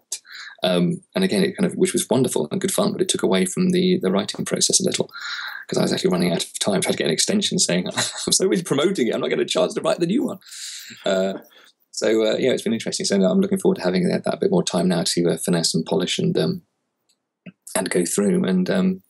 We'll see what happens. Cool. Do you know if it will be released in 2015, or would it likely to be a year after? I'm not sure. I think there's discussions are afoot, in the wake of SPECTRE coming out. I think obviously that's going to be affecting the whole positioning of lots of things. So we'll see what happens, because obviously Shoot to Kill is still in hardback and it's going to be coming out into paperback. The exact time that happens, I think right. there is a planned date, I think, for around about May time, but who knows? This is the world of Young Bond and 007. Things can come out and surprise just when you least expect it. We did have a few of our overseas listeners from the US and Canada who wanted to ask when there'd be a Canadian or North American release for Shoot to Kill. Would you have a date for that at all? I wish I did. It's something that obviously I'm very keen to see happen as well, and I'm assured that movement is being made, but I have no firm dates. I'm just a writer. I'm the last person to know, really. These things happen at a higher level. There'll be a big audience for it over there. I'm pretty sure. So hopefully it'll happen. I would hope so. As I say, I don't know the ins and outs of the situation, because it's kind of all handled by the Flemish dedicated agents. But I think there's much awareness that there is a demand for it, and fantastic that there is. I'm really pleased. So yes, I'm very keen for it to get out there as quickly as possible. It's certainly not down to me in any way. If it was down to me, it would be everywhere right now. So just the last couple of questions then to round things off. Firstly, you mentioned SPECTRE there. What were your thoughts about the new film? My first thought was, ooh. Which was good. Yeah, and that was nice. It was the day I was handing in my my Young Bond book, so that was like a nice little. Actually, it was very distracting. I was desperately up against it, trying to finish it in time, and I kept thinking, "Oh, I want to read about SPECTRE." I was very excited. The idea of Daniel Craig coming up against a Blofeld character, and wondering how they would reboot that. We've seen some very exciting reboots of different characters, in modern genre stuff. The way Moriarty's been rebooted for Sherlock, the way the Master's been rebooted for Doctor Who. I'm thinking the way that we'll see a Spectre kind of made relevant to a 2015 audience is going to be exciting. I think it's a great title. One of those ones that if you know about Bond, then you know what it means, and if you don't, it just sounds like a cool title, So I was very, very excited. Really good cast as well for this one. Yeah, brilliant isn't cast. It? Fantastic. Yeah, no, go great. Looking forward to that. I think when Tom sends over his video of the James Bond Island, he should also send you his audio clip of basically when they released the title. They did it through the internet, and we had a few of the James Bond radio people were all listening at the same time. We're online, sort of doing a message thing. Tom happened to be in Thailand at the time, and he recorded his reaction. So he just pressed record, and then sort of just about a minute before it came up, and then he recorded his reaction, and it's priceless. So I'll ask Tom to send you his response to when he saw the title. You're going to embarrass me now, Chris. No, you'll like it, Steve. It's good fun. It's really fun. So basically our very final question is, now, if money was no object and you could make any Bond film that you wanted with any person playing Bond, any actor doing the villain, any actress playing the Bond girl, any plot, title and location in the world, what would you do? In no way a posing question to finish off on then. Gosh, that's a pretty hard one. I'd quite like Hayley Atwell to be my Bond girl. She's nice. Actually, I was very lucky I wrote an audio Doctor Who play that she acted in. So I met her, and she was absolutely stunning in real life as she is in the movies, and such a so unaffected by her fame. She was great. So I'd like her in it straight away. I suppose we'd have to have a Bond as well, wouldn't we? So I don't know. I'd quite like a total unknown to come out and be my Bond. I'm not sure I'd like. It'd be quite nice to have a character that would just come out and no one would have any preconceptions of, in a way. But as for who that would be, I don't know. That's one of those ones that's gonna bug me. I'd quite like David Bowie to do the theme. I think that'd be good. I think it's about time he did one. He's been around pretty much the whole time. He could could have by now have come up with something. So I think Bowie should do that. In terms of what would you do? Gosh, Shatterhand would be a good title, I think. Oh, that's a favourite of mine as well, actually. Good. Yeah. I think it has to be used at some point, doesn't it? Doesn't it? I mean, it's one of those things you think, it's just a cool title. It's and just thrown away in a reference. You need kind of like, that's a big box office thing, I reckon. So there you are. There's a few ideas. Cool. Very nice. Well, just to finish up then, so where can our listeners find you online? Websites, Twitters, Facebooks, that kind of thing. Well, there's my Facebook page, Steve Cole Books. There's also the Young Bond Facebook page, where stuff gets posted there. I have, because I as well as Young Bond, I write other fiction as well, sort of younger fiction. So my website kind of like covers stuff from for younger readers as well, who aren't really allowed at the Bond stuff yet. Mm-hmm. So my various iterations are all out there doing different things. So in terms of actual Bond stuff, I'd say it's probably my Facebook page and Twitter account at Steve Cole Books, and the Young Bond Facebook page and the website as well. Of course, I do stuff for that, and blogs all over the place as well. These days, you have to kind of like blog your life away in terms of that. So I was doing my 5 favourite Bond villains for the Scottish Book Trust the other day. So little guest posts appear all over the place. So I am about online. Just don't shout at me too much, is all I say. Cool stuff. Well, thanks for joining us, Steve. In the words of Roger Moore, it's been quite illuminating. It's been a pleasure, Steve. It's been great to meet you, and a great interview as well. Really insightful for everyone. Oh, well, it was good fun. So thanks very much, guys. Cool. We'll have to get you back when book 2 comes out. Indeed, I'd love to. And send on your vids. Cool. We'll do. All right. Thanks, then, Steve. Take care. Nice one. Cheers, guys. Take care, Steve. Bye. Bye. Okay, so thanks again to Steve for giving us some time there and talking all about Bond. What a lovely guy. Yeah, super top. Super nice chap, really, isn't it? Yeah. It's yeah, it's great. And it's nice, there were one or two things, again, prior to this interview that I wasn't aware of. And the thing that I like most is finding out what other people, people that I know that are Bond fans, what do they like about Bond? What makes them tick? How do they sort of find out about it?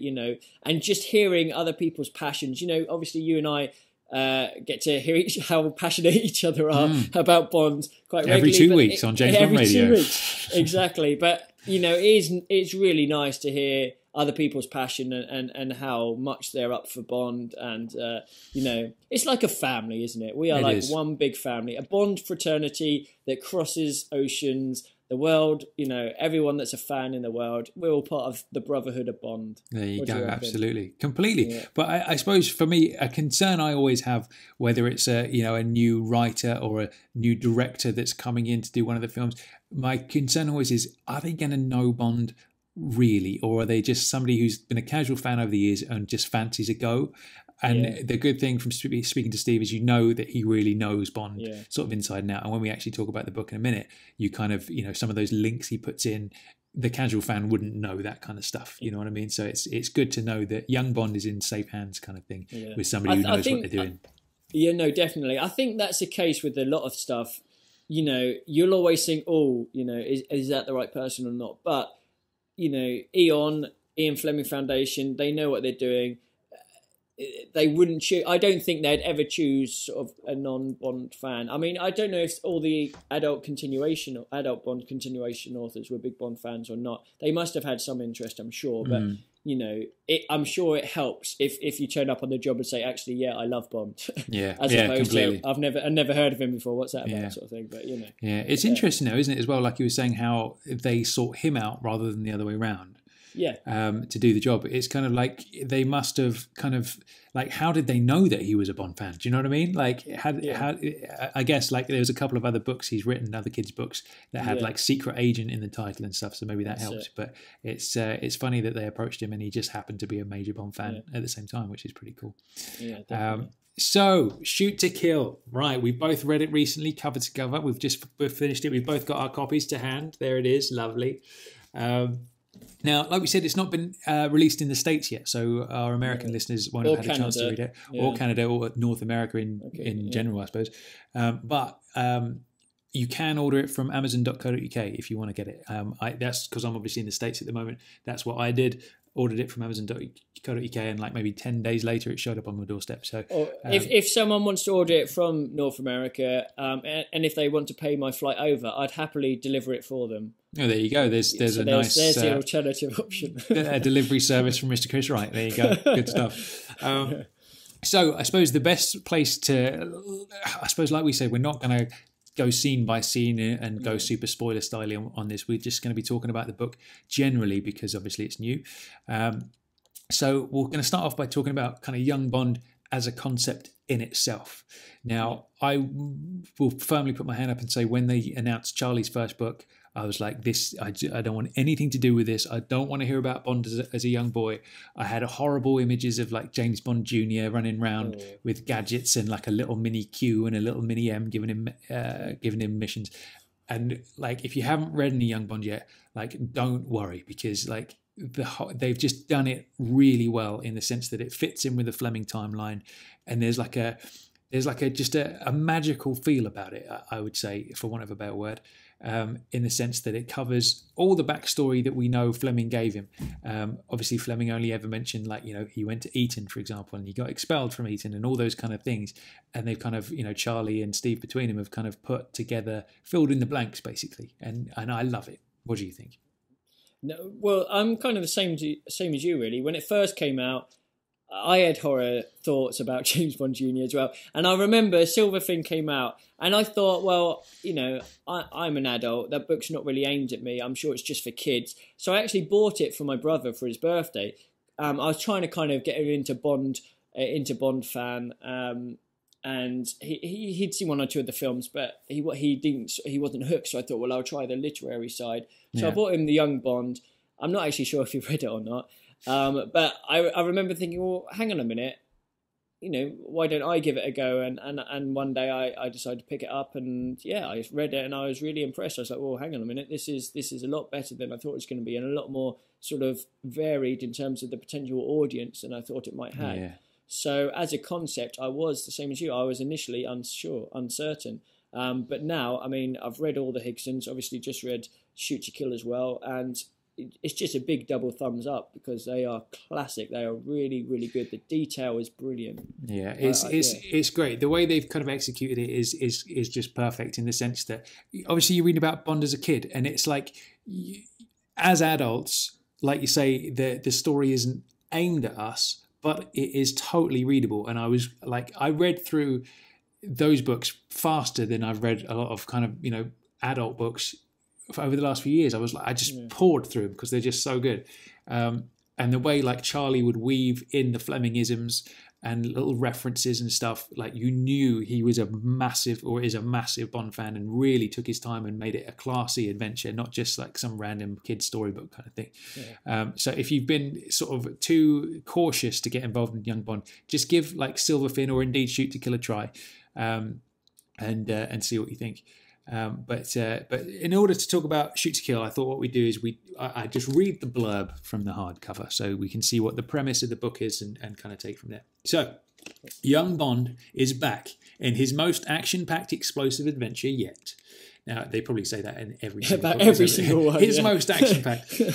Expelled from Eton and determined never to trust again, James Bond's plans for a solitary summer are dashed by the discovery of a gruesome film reel, a reel someone is willing to kill for. Travelling from the English countryside to Los Angeles, James finds himself caught up in a sinister plot of blackmail, murder and revenge that goes way beyond any Hollywood gangster movie. His friends in danger, his life on the line, James must find a way out or die trying. So there it is. That's the kind of setting. And I would say actually, like, obviously Charlie's books covered a certain period in his life up to the point that he gets expelled from Eton. And then Steve Cole's literally carrying on from there and doing that. But I wouldn't say you'd have to go back and read all the Charlies to read this book. No, not at all. I mean, there are little links within the book that do sort of go back, refer to sort of Bond during the time that he would have been in the Higson books. But no, it doesn't affect it. I mean, you definitely enjoy it if you did do that. But if you wanted to get on Shoot to Kill straight away, there wouldn't be an issue. You could. It's not like you're getting. Yeah, it's not like you're getting references to characters that you would have known in the Higson period to enjoy this. It's its own. Like it's literally if the Higson period was chapter 1, like this is like the new chapter. And it's almost like a fresh start, but it carries on from that period, but they don't sort of mesh too much. So you could start off in Shoot to Kill if you wanted to. Now, the first thing that made me smile, pretty much as soon as I kind of opened the book, so I'm opening it and thinking, okay, I'm going to sit down and I'm going to read this. The opening chapter is called "You Asked for It." Now, that's a good chapter. It is a good chapter title, and I'll tell you why it's a good chapter title. It's because "You Asked for It" was the title given to the first US paperback version of Casino Royale. So there, straight away, I'm reassured, like, Steve knows what he's doing. He's a Bond fan right from the off, don't you? Exactly. Yeah. So I was very happy with that. A great little chapter title to kick things off with. So I suppose, again, without going into kind of any spoilers, there's two main locations in this book, isn't there? You've got Bond in England at school, and then you've got Bond when he crosses the Atlantic and goes to LA. So talking about kind of like, before we actually get talking about the actual characters, let's talk about some of those locations and kind of how they kind of affect things. So at the end of By Royal Command, obviously Charlie's last book, you're at the point where Bond's been expelled from Eton, and he's kind of, he's been a bad boy, so to speak. He's had enough as well, hasn't he? Indeed, he's had enough of the kind of the stiff-assed kind of nature of the old school kind of education system. So in this, at the beginning of this, Bond's Aunt Charmian has sent him to Dartington Hall School in Devon. Now, I looked this up, and it's actually a real place, which is great. And so I'm just going to read a little blurb from about what Dartington School was at the time. And we can sort of explore that a little bit. So Dartington Hall School, Totnes, Devon, was founded in 1926 and it offered a progressive co-educational boarding life. When it started, there was a minimum of formal classroom activity, and the children learnt by involvement in estate activities. It was to have no corporal punishment, indeed no punishment at all, no prefects, no uniforms, no officers' training corps, no segregation of the sexes, no compulsory games, no compulsory religion or compulsory anything else, no more Latin, no more Greek, no more competition, no jingoism. With time, more academic rigour was imposed, but it remained progressive and had mixed success educating the children, sometimes the more wayward ones of the fee-paying intelligentsia. At its peak, the school had some 300 pupils. However, with the advent of state-based progressive education, the death of its founders, and the appointment of a new headmaster who was at odds with the school's philosophies and subsequently generated a significant amount of negative publicity, the school suffered a dramatic drop in recruitment. Despite the efforts of those who cared the most about the school, it finally shut its doors in 1987. Wow. So, a couple of things that interest me about that is it's like Bonds at Eton couldn't be more like, rigid, kind of old school traditional education with all that kind of stuff. There's like the canings and all that kind of stuff. Rule book and everything like exactly, that. And the silly top hats and briefcases they had to carry and all that kind of rubbish. And then this school is like the perfect opposite of that, where it's like, and there's a line in that description which kind of makes me think that totally relates to Bond, as it says, it had mixed success educating the children, sometimes the more wayward ones of the fee-paying intelligentsia. So that is what Bond would have been as a kid, wouldn't he? He'd have been like a lost kid. Obviously, his parents are dead, and he would have been a sort of, I would imagine, a bit of a rebellious one who kind of wouldn't stick to those rules, so to speak. So as like a location for Bond to start off Steve Cole's journey, I think that's a great choice. What do you think? Yeah, well, it's almost so perfect that if you hadn't had known it was real, you would have thought, oh, he just made it up. Because talking about a school that hasn't got rules, it's mixed. Obviously, back in the day, males and females would generally, or especially at boarding school, were separated. Nothing was compulsory. It's sort of free learning. That sort of thing you just wouldn't have thought existed. But like you said, it's a perfect sort of counterbalance to what Eton was with Bond. And I think it was great to have Bond in that environment and just see how he reacted. And obviously it was a good place for potential other characters as well, because it was so unique in a way. It had an interesting sort of purpose to see how other people would be in that so sort of thing. In the sense that, like, okay, so you've gone with the Higson books and he's in that kind of really rigid sort of environment of Eton, and then this is just like the polar opposite of that, and it's cool to see like how that would have affected Bond's character as he grew up. And I feel like, as far as I'm aware, Dartington Hall School was never mentioned by Fleming, so it's something that Steve has come up with. But I feel like that is the perfect choice. Like, had Fleming fleshed out his backstory even more, I feel like a school like this would have been a part of it, maybe, definitely. Again, it's another factor which just shows you that Steve Cole knew he's on it, isn't he? He's wired absolutely. up. He knows. Because Fleming was one going against the establishment, really, on some level, wasn't he? Even though he was from that, like with the whole banking family and all that kind of business, like the way he thought about things was very sort of against that sort of establishment thing. So I think that was a great thing. So like when you're kind of at that school, it feels like the story feels like a very sort of classic kids adventure story, doesn't it? It's like, I hark back to, like, I suppose those stories you read as a kid, like the Famous Fives and all those kinds of things. Do you know what I mean? It has that kind of sort of magical old school feel about it, which is cool.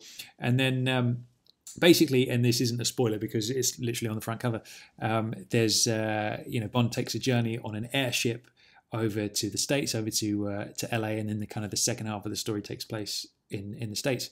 And you pointed out, didn't you? There's some interesting, like, little seeds that he's taken from sometimes the books, sometimes the movies, and just kind of like put it into this story in a slightly different way. So how do you feel about the whole airship thing? Well, I thought it was a great idea. I mean, it's sort of, it was set in the 30s. The airship is such a visually striking form of transport. When you can picture it well, you've seen the pictures, and I think obviously in terms of the hints, you've got hints of View to a Kill there with the airships. Obviously, Zorin had an airship. But no, I think it's a great, because it's almost a bit like, you know, if you think about a hovercraft, it's kind of like an adventurous form of transport. Yeah. And an air blimp is even more so, you know. And back then, it would be the height of sort of luxury. It's almost like the Titanic of the air. Yeah, know? That's true. That's a good point. And only the super mega rich would have been able to afford it. So again, you're taking Bond into this sort of almost luxurious sort of world. But it's sort of a fascinating vehicle, isn't it? He could have done a ship, but that's kind of been done a lot before in various things. But just the air sort of blimp is I great. thought it was really cool in the sense that, like, with a Zeppelin, it's like it's a very romantic image, isn't it, of that time, like the 30s. And I believe I read somewhere that this book is set in 1934, so it's like, you know, pre-war, obviously, and it's kind of I feel like that just really works. Like when you think of, you know, there's the Indiana Jones movie with the Zeppelin, isn't there? And it's just kind of, it feels adventurous, you know, and exciting, because like, who gets to go on one of those? Do you know what I mean? It's like a snapshot of history that most of us won't ever experience. Yeah. Why didn't they bring him back? I'd be up for one. Yeah, absolutely. Just don't fill him with, was it hydrogen that was in it? That's why hydrogen's a dodgy one. Yeah. If you fill it with helium, it's not too bad, but it's the hydrogen ones you want to avoid. A lighter. Yeah. Yeah. Don't let Felix anywhere near one.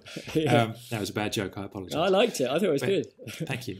But then, so after that, after they land, they're in Los Angeles. So for me, that doesn't strike me as a particularly Bondian location, LA, until this point, in the sense that it's like we were saying, like there's plenty of places Bond hasn't been on film before, like, you know, Australia, for example.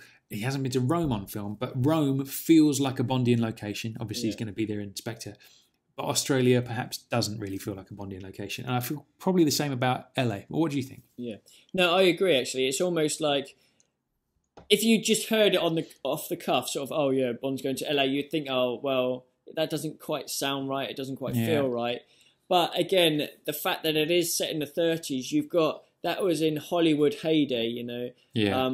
That was, the magic was Hollywood. It was massive. It was, again, you've got the sort of affluent people that would either, you know, own the studios or go there, and you've got the stars.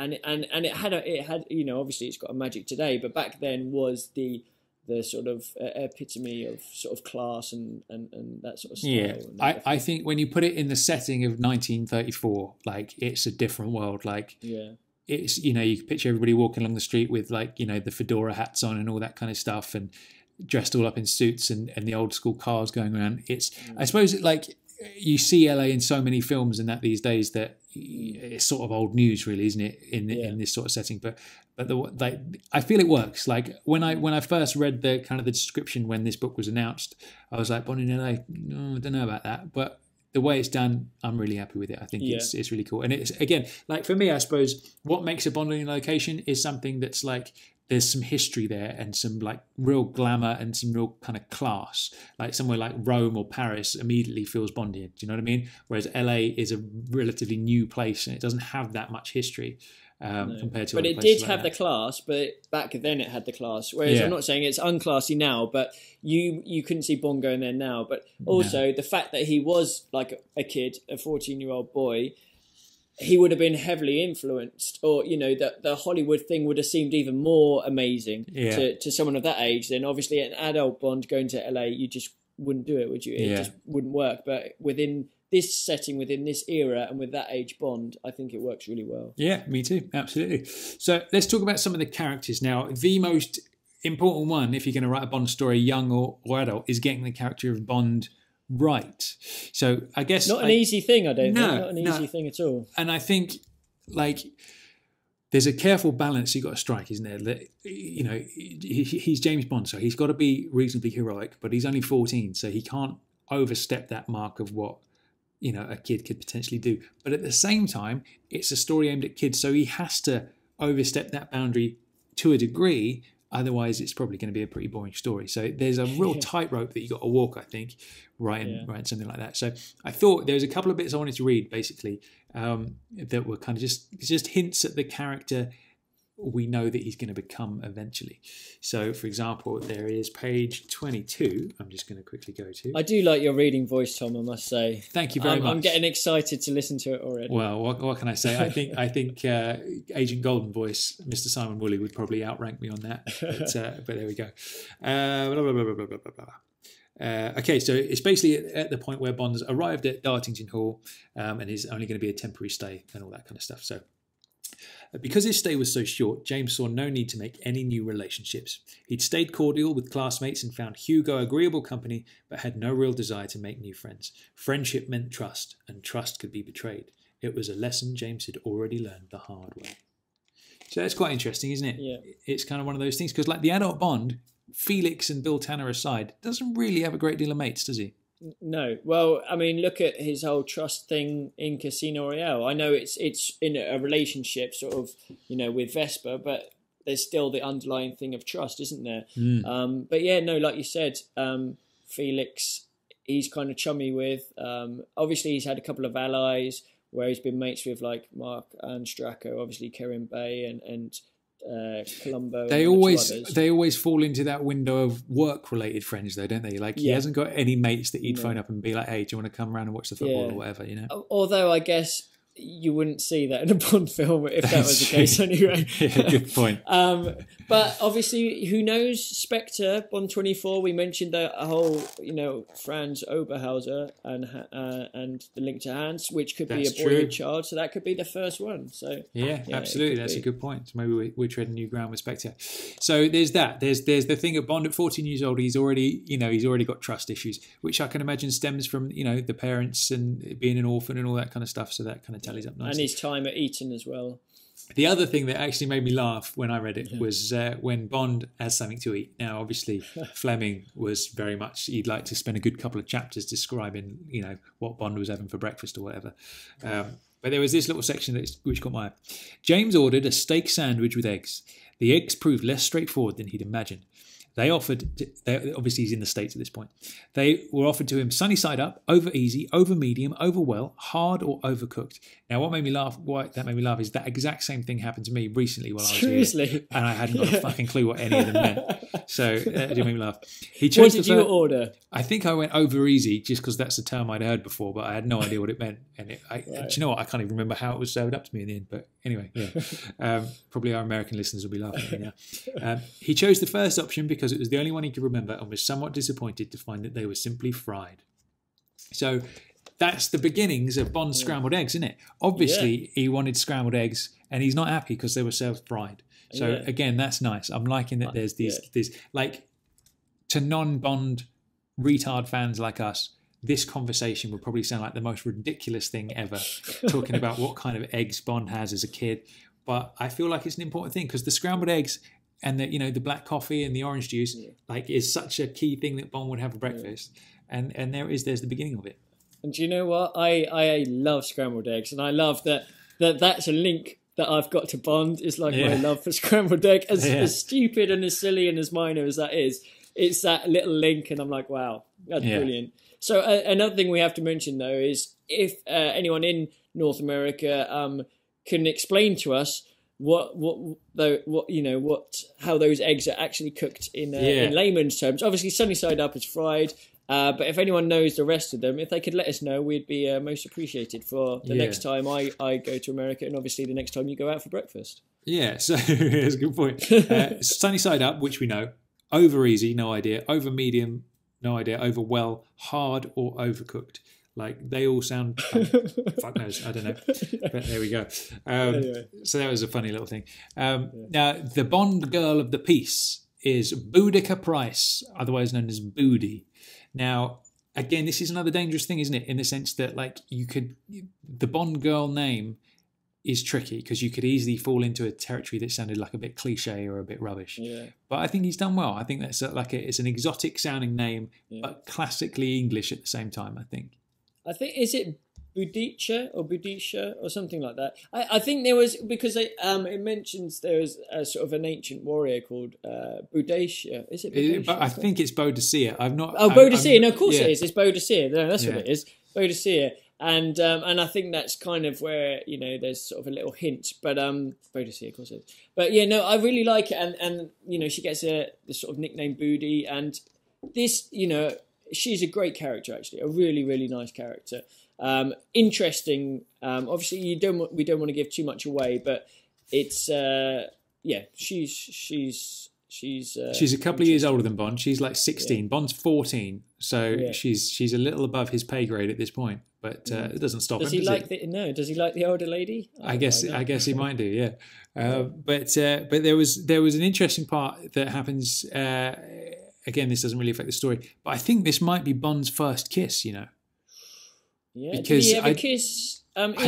He was with that girl Rowan in By Royal Command. Did he kiss her? I can't remember. I can't remember whether he does or not. But this struck me as I'm reading it. I was like, shit, is this the first kiss that we've seen? Yeah. But it's not referenced like that. So maybe he did kiss her in By Royal Command. I'm not sure. But that's interesting. Anyone who's read that book recently, let us know. So basically, Booty gives him a kiss, right, at one point. And he says, on the cheek, of course, which... You know, that's funny. Of course, says Booty. And Booty leaned in and kissed him softly on the mouth. Sorry, I missed, she says. So you did. James placed his hands on the small of her back and edged her closer. They kissed again beneath the stars and the Hollywood moon. Wow. So that's almost like something Bond would do, isn't it? It's almost like she's giving him a lesson, like in the sense that I can imagine Roger going, I'll give you a kiss on the cheek, and then missing and, you know, forcing himself on her somewhat violently. So that's almost like she's giving him a lesson in how to treat the ladies, don't you think? Yeah, I think, well, you can imagine that's him sort of, definitely in a few years' time. He's obviously logged it in his memory for later, hasn't he? I'm going to use that. Yeah, absolutely. Yeah. Side note, actually, I remember when I was a kid, like when I was probably like 7 or 8 years old, I used to have a little system with Bond and the ladies, right? And believe it or not, when I was a kid at primary school, I was this crazy ladies man, right? I used to have so many girlfriends when I was like 7 or 8. It was ridiculous, right? Crazy, right? As soon as I reached an age where like that would have been useful, it all fell apart, right? So at that point where I didn't really know what I was supposed to do with girls, right? I had so many girlfriends, and what I would do is they would come over to play, right? And then I would stick on a Bond at some point and we'd be watching it. And then I would use that moment, like, so whenever Bond would kiss a girl on screen, I'd just give her the little look. And then I'd use my moment to strike. So like when I was like 7 or 8, I'd be macking out on all these girls and it was amazing. And then as soon as I reached the age where I could actually understood what I was actually meant to do with girls, it all fell apart, and it's just like I just had no skills whatsoever, which was awful. I'm seeing you in a completely different light, man. Little 7-year-old awesome. Tommy Ladies man. Yeah, absolutely. Yeah. That was so good. I just wish it had carried on into my adult life, but there you go. Did I could just imagine you sitting there with like a bevy of them like George in Majesty's. Yeah. Oh man, those were the days. Good. Those were the days. Those were the days. So moving on, some of the supporting cast of characters. We've got Hugo Grand, who is a dwarf. So Bond's little dwarf mate. Now, this one, I feel like there's some definite Man with the Golden Gun parallels with this movie, with this book. Sorry, there's quite a lot actually, in more ways than one.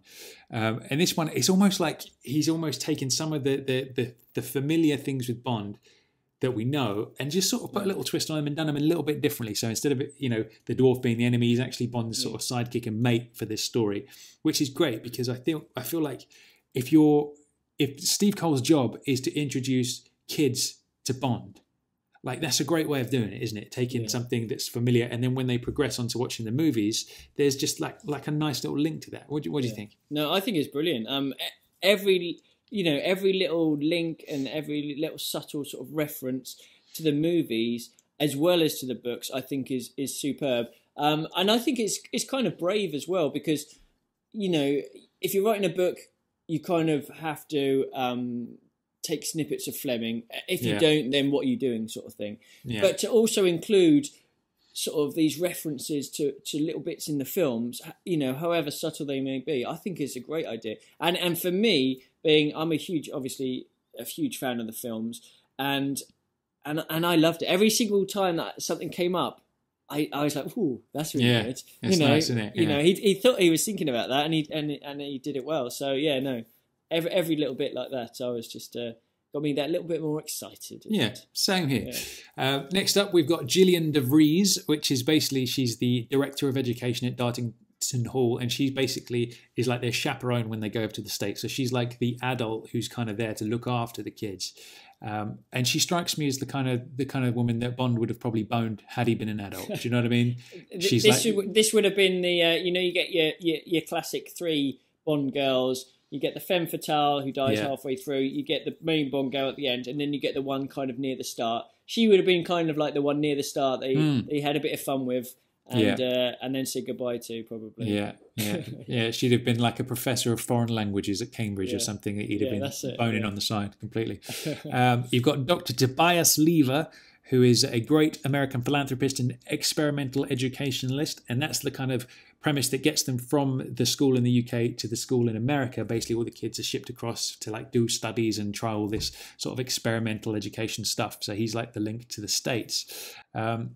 Now, also what we've got is Mr. Anton Kostler, who's kind of an American movie mogul, kind of money man, kind of guy who owns this huge studio and owns the Zeppelin and kind of basically bankrolls this experimental educational institute in the States.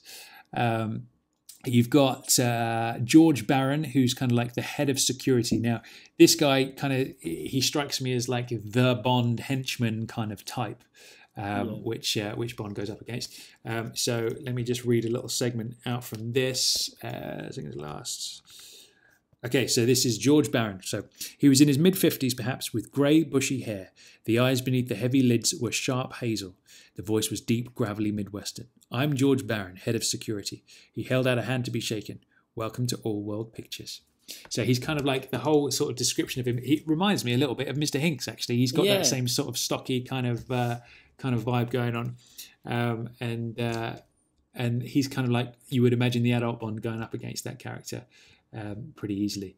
Now the other thing is you've got kind of this kid Martin Kostler, who is the son of Anton, who's almost like another henchman, but like one that's of equal footing to Bond somewhat. In the same similar sort of age category within the young Bond, Exactly. Yeah. So it's kind of like, Bond at 14 years old isn't going to be able to take on an adult kind of head of security kind of guy. So you've also got this character who Bond can sort of get involved with on a more even keel. So basically his description goes as follows. He was tall and lithe with a shock of white blonde hair, muscles taut beneath his short-sleeved shirt. High cheekbones accentuated his almost feminine beauty. Dark eyes, a straight nose, and full lips that looked painted onto his pale face. To James, he looked somehow more like a product than a person. Now, I think that is a really, really cool description because that paints the picture in your mind immediately. Yeah. And I don't know if you've ever been to LA, but you see people like that all the fucking time. Like people in the supermarket who just have perfect hair and skin and face, and there's just no blemishes or anything on them at all. And they've got, they just look somewhat a little bit on the odd side because they don't look perhaps as normal as they could. Factory line, perhaps. Exactly, and it is the land of plastic surgery and all that kind of stuff as well. So I feel like that's a perfect thing, and it almost reminds me of that kid in Harry Potter. I've never seen the movies or read the books. Draco Malfoy, is it? Him, that little nipper that you see is the villain. Yeah. But that's so. I feel like Bond's going to come up against a character like that, and you kind of sufficiently hate him enough, being a spoiled little brat, which is cool. Other characters, you've got Tori Woe, who's a reporter that kind of Bond crosses paths with. Now, one thing I thought some people might think about this is that there's a lot of kind of old school gangsters in this story, dressed up in the fedora hats and all that kind of stuff. And one of the reviews I actually read was saying that some of those characters were a bit cliche, right? And Tori Woe is another one. She's like a sort of hard-hitting reporter who's sassy and all that kind of stuff. And I can kind of see where they're coming when they make a comment like that. However, nobody did that more than Ian Fleming. Do you know what I mean? Yeah. Like when you read Live and Let Die, some of the characters in that are like, you couldn't be more sort of stereotypical. And the same with Diamonds Are Forever with those the gangsters that appear in that. It's like, I don't see that as a problem because that's exactly what Fleming would have done. So it kind of matches up perfectly. And they were there around that time in that place. So, they're not just a figment of imagination that we've seen in movies nowadays portraying that. It was based on reality. So, Absolutely. So that kind of gives you the rundown of like the characters, the main kind of players. There are a few more, but those are kind of the main players in the whole story. Now, some other kind of supporting things which I thought were really cool is first of all, Bond gets his first gun in this, right? Now, in the sense that he's 14 years old, he's not going to be carrying a Walther PPK or a Beretta 25 even at this point. But what he does have is like a kind of a handcrafted BB gun, right? That fires ball bearings, which, you know, I don't know. Have you ever fired a BB gun before?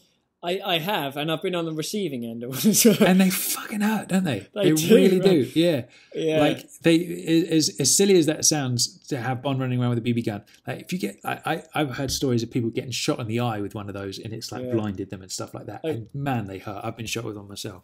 I remember one time there was back at uni. There was like 4 of us, and we had 2-on-2 in the house. And we had like little barricades, you know, like camping mats at the top of the stairs with like, and we were all wearing sunglasses to protect our eyes, and it was awesome. But it was lethal. It was lethal. Yeah, that's good stuff. I like that. But yeah. So and again, this is another parallel to Man with the Golden Gun in the sense that the kind of the pistol has been handcrafted and sort of put together from different bits and pieces. It's like the stock is like just a lump of wood. And there's like a spring-loaded mechanism that was hand-built and like a belt buckle that's used as the trigger. So immediately you think of the Golden Gun when you hear that. So there's a little description of it here. The barrel assembly gleamed blue and black, as new, not a trace of rust or residue remaining. The belt buckle trigger had been properly weighted, its action firm but smooth, and the chunky stock he'd spent so long sanding had been stained and varnished. Carved carefully into the base of the stock in small discrete capitals was the word Queen's Marsh. So basically, I feel like, not that this is mentioned, but you kind of get the sense that like this is a weapon Bond's going to keep throughout the next few books. Do you know what I mean? And it's basically just like a really sort of high-powered BB gun that he kind of uses throughout the story. And Queen's Marsh is like an area of the Dartington School that he kind of visits and stuff like that. And I think that's a great name for it. It feels like something that would have come out of Fleming. Yeah, I mean, I think it's great. It's almost like... I like the fact it's been given a name as well. Obviously, a general BB gun wouldn't have a name, would it? But the fact it's got its name, it almost makes it personalised, doesn't it? Yeah. And it's you know Bond's going to take care of it, and it's something that again it's a precursor to later years with you know when he gets into real firearm territory, and the fact that he's learning. Okay, it's not a real gun, but even just playing around and practicing with that, you know, that's the start of him getting his sharpshooting skills, isn't it? Really? Yeah, absolutely. Yeah, I think it's really good. And again, the parallel with the Golden Gun as well, I think is really great. It's another one of those, like the whole dwarf with knick-knack and all that kind of stuff. It's just sort of flipped on its head, and Bond's got that now instead of Scaramanga, which is really cool. And then just some other things that kind of like have honourable mentions, which is obviously more glimpses into the kind of the luxurious world that Bond would kind of occupy later on in his life. There's a car sequence in it, which is a Hillman Minx, which I looked up, and it's like a classic looking gangster car with like the sideboards that run down and all that kind of stuff, which is really good. And I basically looked the car up, and it said in one of the kind of advertising posters, it said the Hillman Minx is generally accepted as the finest example of scientific light car construction, providing big car performance. We recommend it to discerning motorists who demand the most ingenious combination of luxury, comfort, power, performance, and economy. So that again sounds like something Fleming would have been into, doesn't it? Yeah, definitely. And it suits again. Obviously, it suits a period, but you want something that stands out, don't you? You want something with a bit of meat to it as well, a bit of beef. You know, it's going to help you out or get you somewhere. Completely. And I mean, and when you look at the cars Fleming had Bond driving in the early books, it was like there were those kind of cars. That Bentley that he had in Casino Royale was like one of those real old school, massive looking tank things with you'd have had to wear goggles and all that kind of stuff to drive it and all those kind of things. The Amherst Villiers engines blasting away and stuff. Completely. Now, just to kind of finish up our thoughts on the book, there's a moment that happened that, again, made me smile straight away and kind of brought up a memory I had of one of the other Fleming stories. Now, basically, there's a character that they think they might have seen somewhere else, basically. And Hugo says, he might have just been dining at the restaurant, you know. Happenstance. And I was like, happenstance?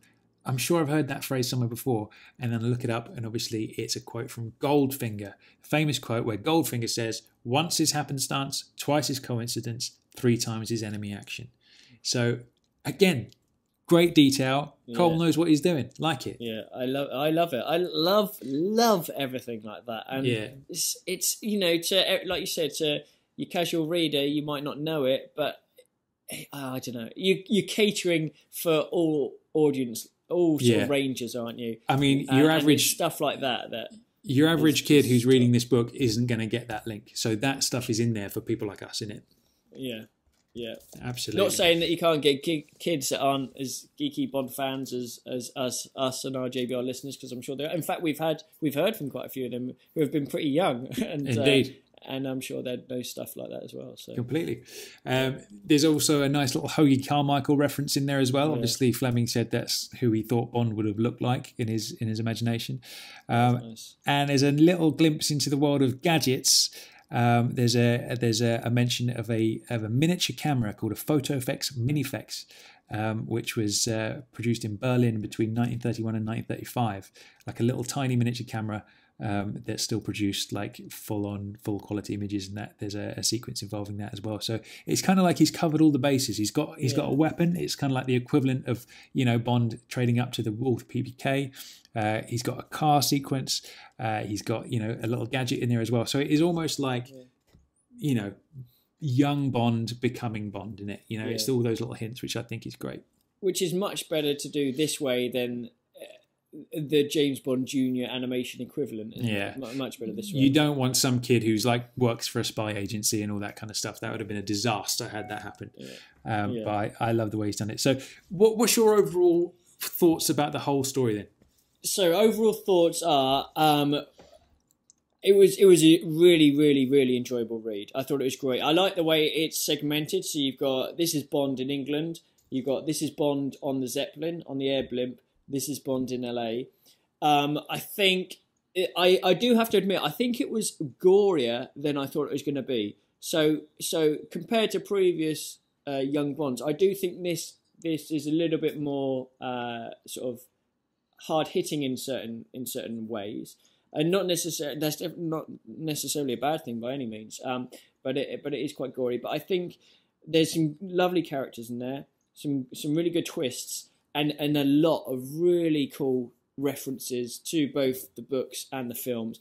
And like the end, obviously we can't say anything about the end, but there's a couple of sequences towards the end, and it's so tense, and you can picture it so well, and you're right on the scene. And I think he does a bang up job. And after reading it now, I think he's more than capable as a predecessor. A successor. I should say, sorry, to the predecessor Higson. So I can't wait to read the next one. Good job. Yeah, Steve. Me too. I think the way this one's left as well, it's like when you read that last page, you're like, man, I'm excited for the next one now. Yeah. It's good. It's like the end of Skyfall, isn't it? Yeah, absolutely. Yeah. Exactly. You're just pumped for the next one, and it's you got to wait for it now. But. So I think like if you're a fan of the Higson books, again, like we all would be, you're like, is the new guy going to be any good kind of thing. You have that kind of feeling. And there's a definite sort of like difference in style of writing without a doubt. But at the same time, it's like, it definitely feels of the time it's set in, and it feels like it does carry on from by Royal Command, and it feels like that character still. You know what I mean? It's not like a jarring difference. It's like, it's carrying on and sort of taking it to new places, which I think is really good. And I think the descriptions he uses are really, really strong. Visually, the descriptions are great. Very Fleming-esque, I thought. Yeah. In the way that he handles certain things. I think. I'm pretty sure everyone would really enjoy it. I think it was great read. Absolutely. So if you haven't read Shoot to Kill yet, grab yourself a copy and get involved. If you haven't read the Higson books yet, you can absolutely start with Shoot to Kill. There'd be no problem with that. You're sort of like there's nothing too important that you're going to miss to start off with Shoot to Kill. Likewise, you'd be equally as good starting off with Silverfin and going through in sequence as well. So if you haven't explored Young Bond, do it, because it's bloody great and I really like it. And there's some of my favourite of the continuation authors is the Young Bond books. So well done, Steve. Yeah, I'm just excited to know about the next one now. I'm trying to picture where he might be or what he's going to do. He was cagey, wouldn't he? Well, obviously he's going to be like, he wasn't going to let on. But it's nice because it makes you think, makes you sort of have ideas of what could possibly be the next one. And I'm looking forward to it. Obviously, he doesn't know, like you said, he doesn't know when the release date for the second one. It could be the end of this year. It could be next year. I think he was hoping for towards the end of this year. Absolutely. But we'll see. So, yeah. Okay, so it's time for some Bond facts, or should we call them cold facts? Cold facts. Flames, explosion, fire. Cold facts. Okay. Sorry about that, Steve, if you're listening. Right, okay, so I found a few cold facts for today. Cold fact number 1. Steve Cole attended the University of East Anglia from 1989 until 1992, where he read English literature and film studies, which is pretty a good thing for what he's doing now. Yeah.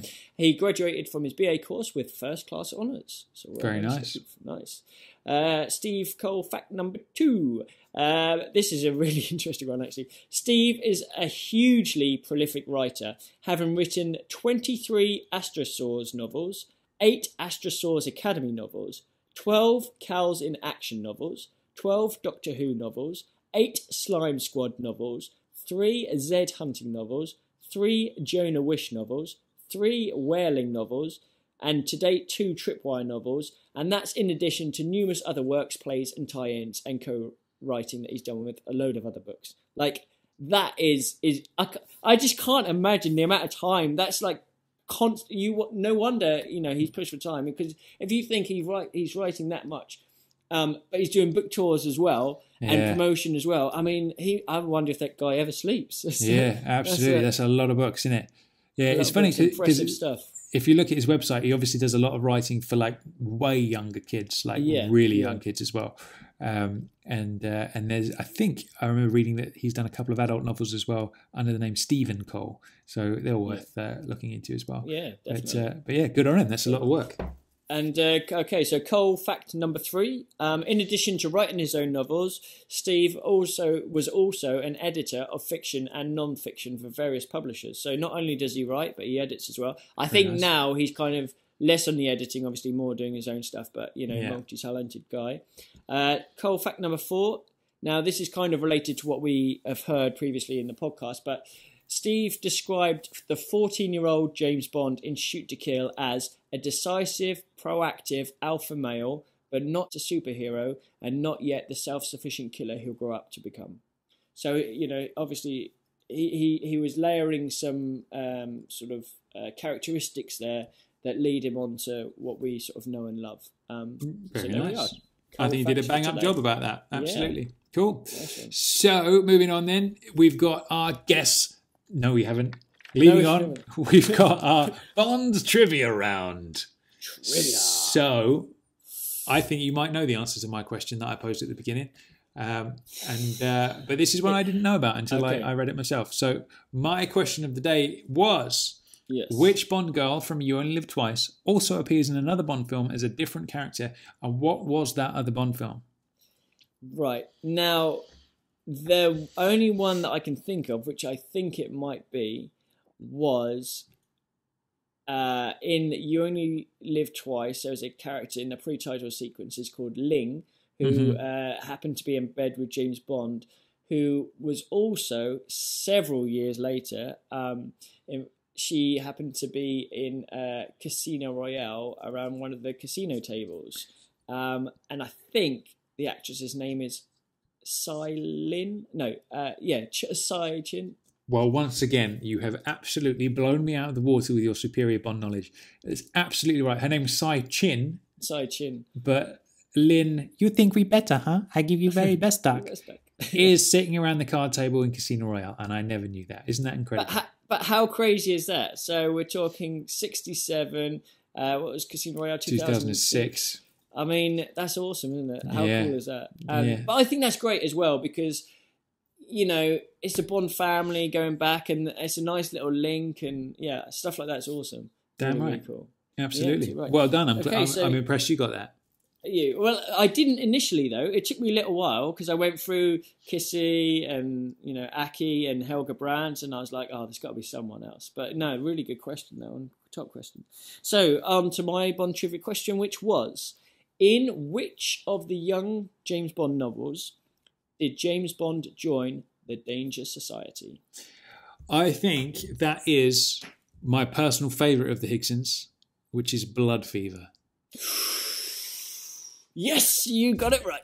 Nice. Well done. Yeah, it is Blood Fever. So in Silverfin, obviously, he hasn't heard about the Danger Society, or if he has, he hasn't joined it. But Blood Fever is the one where he becomes part of that gang. And you get that really cool bit at the start of Blood Fever where they're all running across rooftops and stuff like that, aren't they? Man, I love that.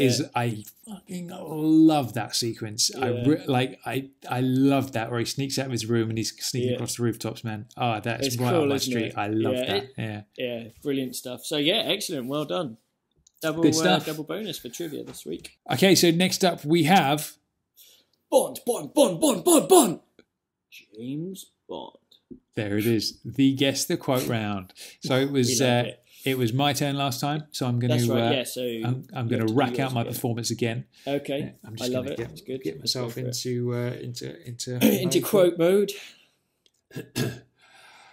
Bob. Like that is pitch perfect. That is pitch perfect. Can I listen to it one more time? Of course. I do like it. All right, here we go. Bob. I love it. It's so good. No, okay, now I won't be able to give you a character name because I don't know if he has one. But basically, I think, obviously we reviewed Live and Let Die last time. I believe this is one of the guys in the voodoo ceremony who, after Bond shoots Dan Barlow, he tries to get Bond with, I think he's got a machete, and then Bond, and he goes, hello, and then Bond shoots him, and then he's floored. I'm going to give it to you, but you're almost there. It is Dan Barlow who says it. Basically what he does, he's got the snake, and he's about to bite Jane Seymour, and then he stops at the last second, turns around, puts the snake in the air and goes, Ababo! And then all of the watchers get on their knees and they all say, Ababo, and all that kind of stuff. So there it is. I'll get a half mark then, because for some reason I thought it was a guy who ran at him with a machete, but I'll get a half mark, I think. I don't think I should deserve a full mark for that. Well, half Live a and mark Let Die, though. There you go. Cool. There you go. Very nice. You got it. Okay, so... Is that your new quote? Yes, it was. Yeah. No, my new quote. I'm not going to do Descendant Hip, and I'm not going to do Teehee's laugh again. So my new quote is. You ready for this? My new quote for this podcast is. But that means, I would have to be. Oh. Okay. That's do got me. Do it one more time. Yeah. Let's have it. Here we go. But that means I would have to be. Oh, you know what you've done? You've given me one of those that I know somewhere, and it's going to jump into my head at some point this week. Yeah. Okay. I know I think I'm going to get that, but I don't know it yet. I think you are. Shall I do one more? Or are you all right? Yeah, go on. Let's have it one more. All right. Very, very last one. Here we go. I'll try and get a bit better. Okay. Here we go. But that means I would have to be. All right, good work. Excellent work. That's a good one. That's I like the ones that get me thinking, and you've given me one that's got me thinking there. That's when you know it's in there, but it's just kind of, Absolutely. Cool. So in terms of our listener quotes we've had recently, we had one from Dave Rolfe last time, which was this one. You were saying something about the lost art of interrogation? And we answered last time that it was Defense Minister Dmitry Mishkin, Defense Minister in GoldenEye. And he graciously emailed in afterwards to confirm that we had got that correct. So if anyone was wondering from last time, it was Dmitry Mishkin. Congrats to anyone that got it. Absolutely. And then also we had a message from Jeff Silence last time, who left us a nice quote. So I'm going to play that for you again now. Here it is. And I'm Dick Tracy, and you're still under arrest. Okay, so what I think we both know this one, don't we? Yeah, I mean, go on, you take it. What was it? Thank you. So it was like the police chief dude at the end of A View to a Kill, which again is another one of those funny ones, isn't it? Because he says, "My name is Bond, James Bond," or whatever, and he's like, "Yeah, I'm Dick Tracy." So it implies that James Bond is a famous person that he would have known. Do you know what I mean? Yeah, but even to a common police officer, it's like, I mean, it was bad enough when Tiffany Case knew it in Diamonds, like, because obviously, even though she's a diamond smuggler as such, and she might have heard of secret agent, she wouldn't know what Bond was if he was secret agent. Yeah. But I mean, that's bad enough. But the fact that some dodgy San Francisco police officer knows his name, that's that's one bit I'd definitely ed out. When with the Bond films, I'd love to do a re-edit of some of them, and if I had A View to Kill, that's one bit I'd definitely remove. But still, it was good quote. So Jeff got back in touch to let us know the answer, so we're just going to play that for you now. Hey guys, Jeff Silence back with my answer to the Guess the Quote. It was probably a little too easy for you guys, so if you guessed the San Francisco police captain from A View to a Kill, you're right. I was in San Francisco on vacation, and I was on McAllister Street in front of the City Hall where they filmed that scene, but obviously I couldn't record there because McAllister is actually a pretty busy street. But if you're ever in San Francisco, stop by the City Hall there. It's actually a pretty beautiful building. Anyway, I thought if that was too easy for everyone, then I have some Bond trivia that should hopefully be a little bit more demanding. Now, in Octopussy, Kamal Khan and Orlov plot to set off a nuclear bomb at a U.S. Air Force base in Feldstadt, Germany, which I should also point out is a fictitious town and airbase. The only Feldstadt that I can find in Germany is a small district in the city of Schwerin, which would back then have been in East Germany. But anyway, what I want to know is the name of the Air Force wing that is stationed at Feldstadt where the bomb is supposed to go off. So it will be a number and a name, like, for example, the 101st Airborne. So, what is the number and the name of the U.S. Air Force wing that is stationed at Feldstadt? Good luck. Okay, so a nice little bonus trivia question from Jeff there. Have you got? You're the Octopussy man, so have you got any idea about that? I've got something there. Yeah, no, I've definitely. It's the same with you with the quote I just did. It's sort of, I can almost picture it, but not quite. It's a toughie though. Yeah, without a doubt, it's a toughie. So. Good question, cool. Jeff. Great question. All right, good stuff. Okay, so Jeff, if you wouldn't mind leaving us another message with the answer to that so we can play it next time, that would be really good. And as a call out to all our other listeners, if you want to leave us a Guess the Quote as well, go over to jamesbondradio.com and click the button on the right-hand side of the page to leave us a voicemail.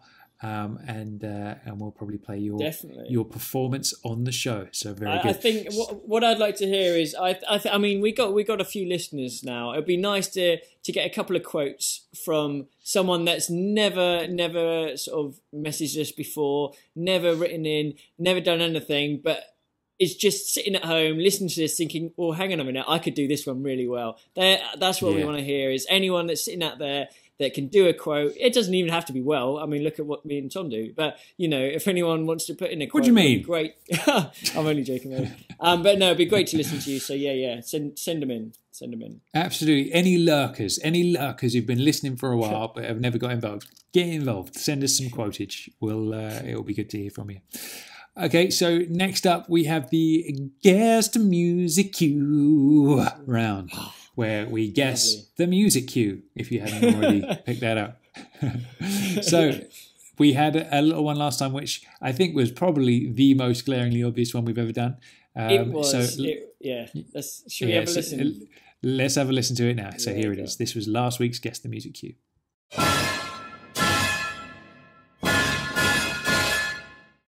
There we go. So that, do you know what that reminds me of? That reminds me of Psycho, doesn't it? It does a bit, doesn't it? Yeah, it's that sort of high beat sort of thing. But yeah, I mean, I'm pretty sure every single person who listened to that got it. And can you let us know what it is, Tom? That is the Bond versus Spider sequence in Dr. No.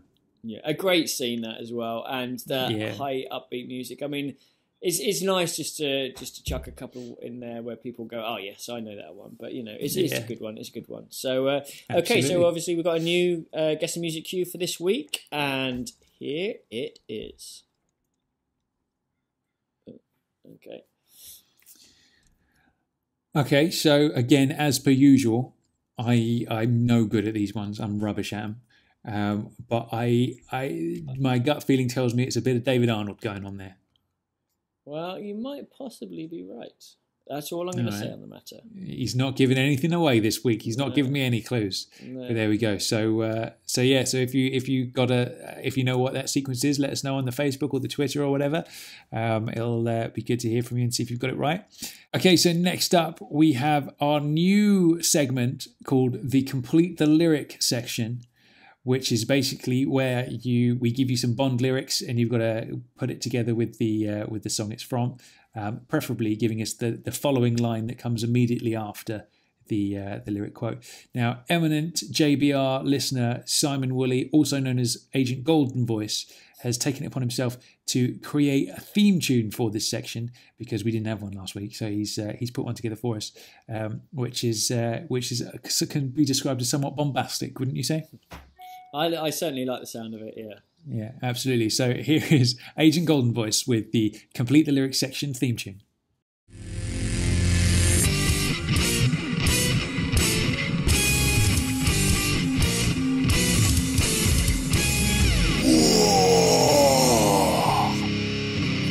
Complete the Lyrics section! Agent Golden Voice means complete the lyric section. So there we go. How about that? I think that was he put a lot of effort into that, and it sounded good. He certainly did. Yeah. I think he's got a career in like a Swedish dark metal band on the cards somewhere. Yeah. I think he'd be good at that. Definitely. Good stuff. Yeah. So let's hear it then. So you gave us the lyric round last time, didn't you? So the very first Complete the Lyric one from last time was. Are we singing or are we just saying? Well, you can sing if you like, man. I thought what you brought out last time was sensational. See, I tried to throw you a bit by singing the lyric, but within the tune of another song. Yeah. So here we go. Okay, the lyric is: set my hopes up way too high. Shall I actually do it properly? No. Do you know what? That was almost half of the other song and half of what it actually is. I know. You're really good at this, man. This is really interesting.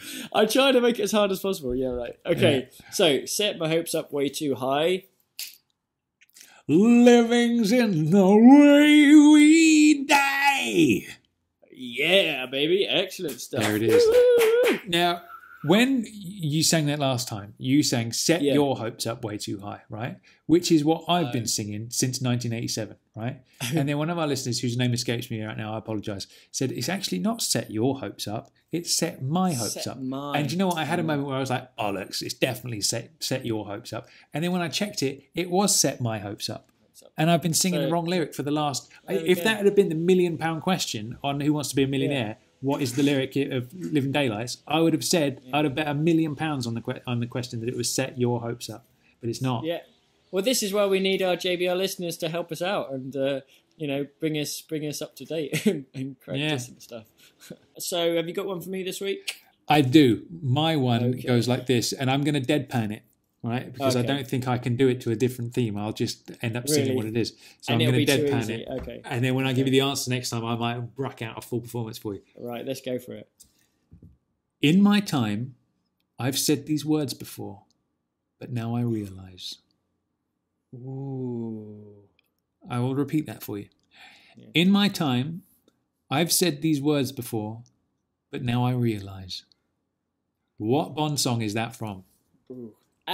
We have to complete the line, don't we? It's not the Bond song. Yeah, you've got to complete the line. Which I'm going to have a think about. That's good. It's hard. I think what we should do in that case is for all future complete the lyric, when you first hear it, it's deadpan. And then when we have to play it again on the day, then we can sing it in however badly. Whichever manner you choose. Yeah, exactly. Absolutely. Okay, yeah, good one. Really good one. Very really good stuff. Question, no. And again, thanks to Simon Woolley for providing the theme tune there. That was very good and entertaining. And I love the fact that it's a bit Majesty's based as well. That's good. It's always good. Okay, so that about wraps up episode 31 of James Bond Radio. So next time, we're keeping our next episode a little bit of a secret. We're going to give you a little hint next Friday on Facebook and Twitter of what we're going to be talking about. So make sure you come and join us there so you can get a little insight into what's coming up next on James Bond Radio. Are you excited about the next one? I'm very much excited. We've done episodes on a similar kind of subject before, and they've proven to be very popular. So it's going to be a good one. I'm thoroughly looking forward to it, and we've got some material that will be very interesting to support said topic as well. It's a very cryptic way of getting it wink. across. Yeah, Indeed. So, stuff. Until next time, I've been Tom Sears. I've been Chris Wright. And James Bond Radio will return with a mystery subject in 2 weeks' time. Thank you very much. We'll see you then. Take care. Thanks for listening. See you guys. Bye. Bye.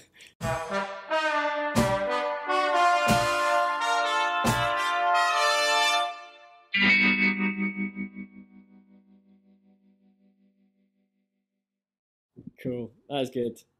Nice. Boomtown.